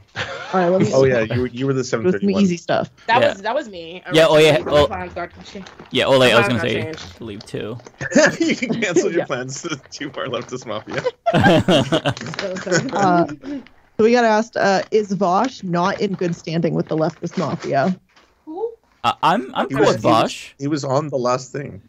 Or sorry, he was on the election. Oh, right, yeah. He didn't say much because he was so fucking shit-faced. The guy was like slurring half of his speech, but he was on our election panel. Yeah, I love Vosh. He was there. I don't know who that is. What's his? He was on. You did a stream with him. He was just so shit-faced, and he couldn't. I didn't. No, I think she ducked out before he came on. He came on later. Oh, okay. Yeah. Yeah, no, he was Twitter? fucking sloshed. Yeah, that's wild. So yeah, I'd say he's in good standing. He's just doing his own thing. So. Maybe we'll do guests in the future, though. We've kind of talked about it for those who are wondering, but I think for the first few episodes, it's probably important that we kind of establish our own little thing first, and then bring on other people. Agreed. Yeah. Agreed. Let's see here. The constructive criticism says, this isn't really a question, but I want to say I love your content. Keep up the great work. Wow. And that's not really constructive criticism. Thank you so much. I think that was their name. Yeah. I know. I'm just kidding. So this person, Nate, says, not a question, but a suggestion. I think you guys should make a list of the craziest events that happened this year and talk about it on the next episode. Okay, yeah. A wrap up of 2022. I already edited and pre-published a video to my YouTube channel titled 2022 in 10 minutes, all the biggest stories in lefty media. So maybe I can share that link ahead of time with people. It's scheduled to go live on the 29th of this month, so it's available for patrons now. But yeah, I can maybe share that ahead of time. Yeah. No, I think that's dope. This one is a comment/compliment for Ole. Just want to say, this comes from Shay. They say, I just want to say hi. You are my favorite to follow on Twitter before I left. So happy to see you on Rising and Breakfast Club. Great to see you on Twitch. Oh, I love that. Thank you. I'm trying to run through some quick ones here. Let's see this. Kala's Cats, parentheses surfs, aka Giga Stacy, parentheses bird app. For some people, I don't know. Lots of indicators, so I'm assuming someone knows. They say, if I build an effigy of Elon and burn it for my pagan winter solstice Yule celebration, film it, upload it to Twitter, get banned, and sue Elon for violating my freedom of religious expression, will everyone on the panel and in their chats go to Burning Man with me if I pay with Elon's money? Lance looks like he does not want to be there. Lance was like, I don't want to say no. I mean, maybe. Yeah, maybe. Someone in the chat on last episode, when I was telling y'all about TJ Holmes and his affair, someone said we should have tea time with Ole as a segment, and I definitely want that. Oh, okay. Okay. I was like, that's a great idea. I would love to have it, and I would like to talk shit about random pop culture things. I do like segment ideas. Also, we didn't we have to do Lances consistently. We've done it every episode. We have to cancel and uncancel somebody. Oh, right. Right. Uncancel. We uncanceled you, I thought. Yeah. Thank you. And maybe we should cancel Matt Binder so it brings more attention to him. True. All right, Matt Binder is officially canceled. Do a cancellation of love. Matt Binder's canceled. And are we uncanceling Elon then? Conversely, since we're canceling Matt Binder? No. That motherfucker stays canceled. He's not canceled. Forever. He's fucking deleted. Yep. Yeah. Just like Matt Binder's Twitter. Yeah. Oh. Hashtag free Binder. Hashtag free Binder. Yes, everyone, go tweet hashtag free Binder. I know you're watching on multiple streams. Let's get that trending. Hashtag free Binder. I'll do it right now. Yeah, and hashtag the leftist mafia. That way you know where it's coming from. Yeah. And join his Patreon. Yes. Exactly. Patreon.com/Matt Binder. Help the man out. I'm going to link that too. Missinfo.substack.com. Oh yeah, everyone, shout outs. Do your thing. You're people. We do things. Mike. I am Mike Figueredo, host of the Humanist Report. I'm on YouTube. I'm on Twitter for now. Next week, I'll check back in. And new videos Monday through Friday on my show. Twitch highlights on the weekends. Yeah, go subscribe to me, folks. David. Hey, I am David Dole. I host The Rational National on YouTube. I am sometimes on Twitch as well, playing games on there and just talking shit. So follow me on there as well under the same title, The Rational National. Also on Twitter for now, at David Dole, Doel. You see the name right there in the corner. There you go. Lance. You can find me everywhere. Social media is sold at the Surfs TV. At the Surfs TV. Super easy. Yeah, you can find me on all social media, Twitter, Instagram, and TikTok at Miss O'Lurin. That's MSOLURIN. And subscribe to my Substack, O'Lurinati, where I drop essays. And yeah, and y'all should let me know if I should start like a call in. I feel like that would be fun, or a Twitch or something. Y'all let me know. Y'all let me know if I should do that. I feel like that'd be cool. Twitch would be awesome. And Blair, right? Yeah, I feel like that'd be cool. I agree. Make my Instagram stories less long.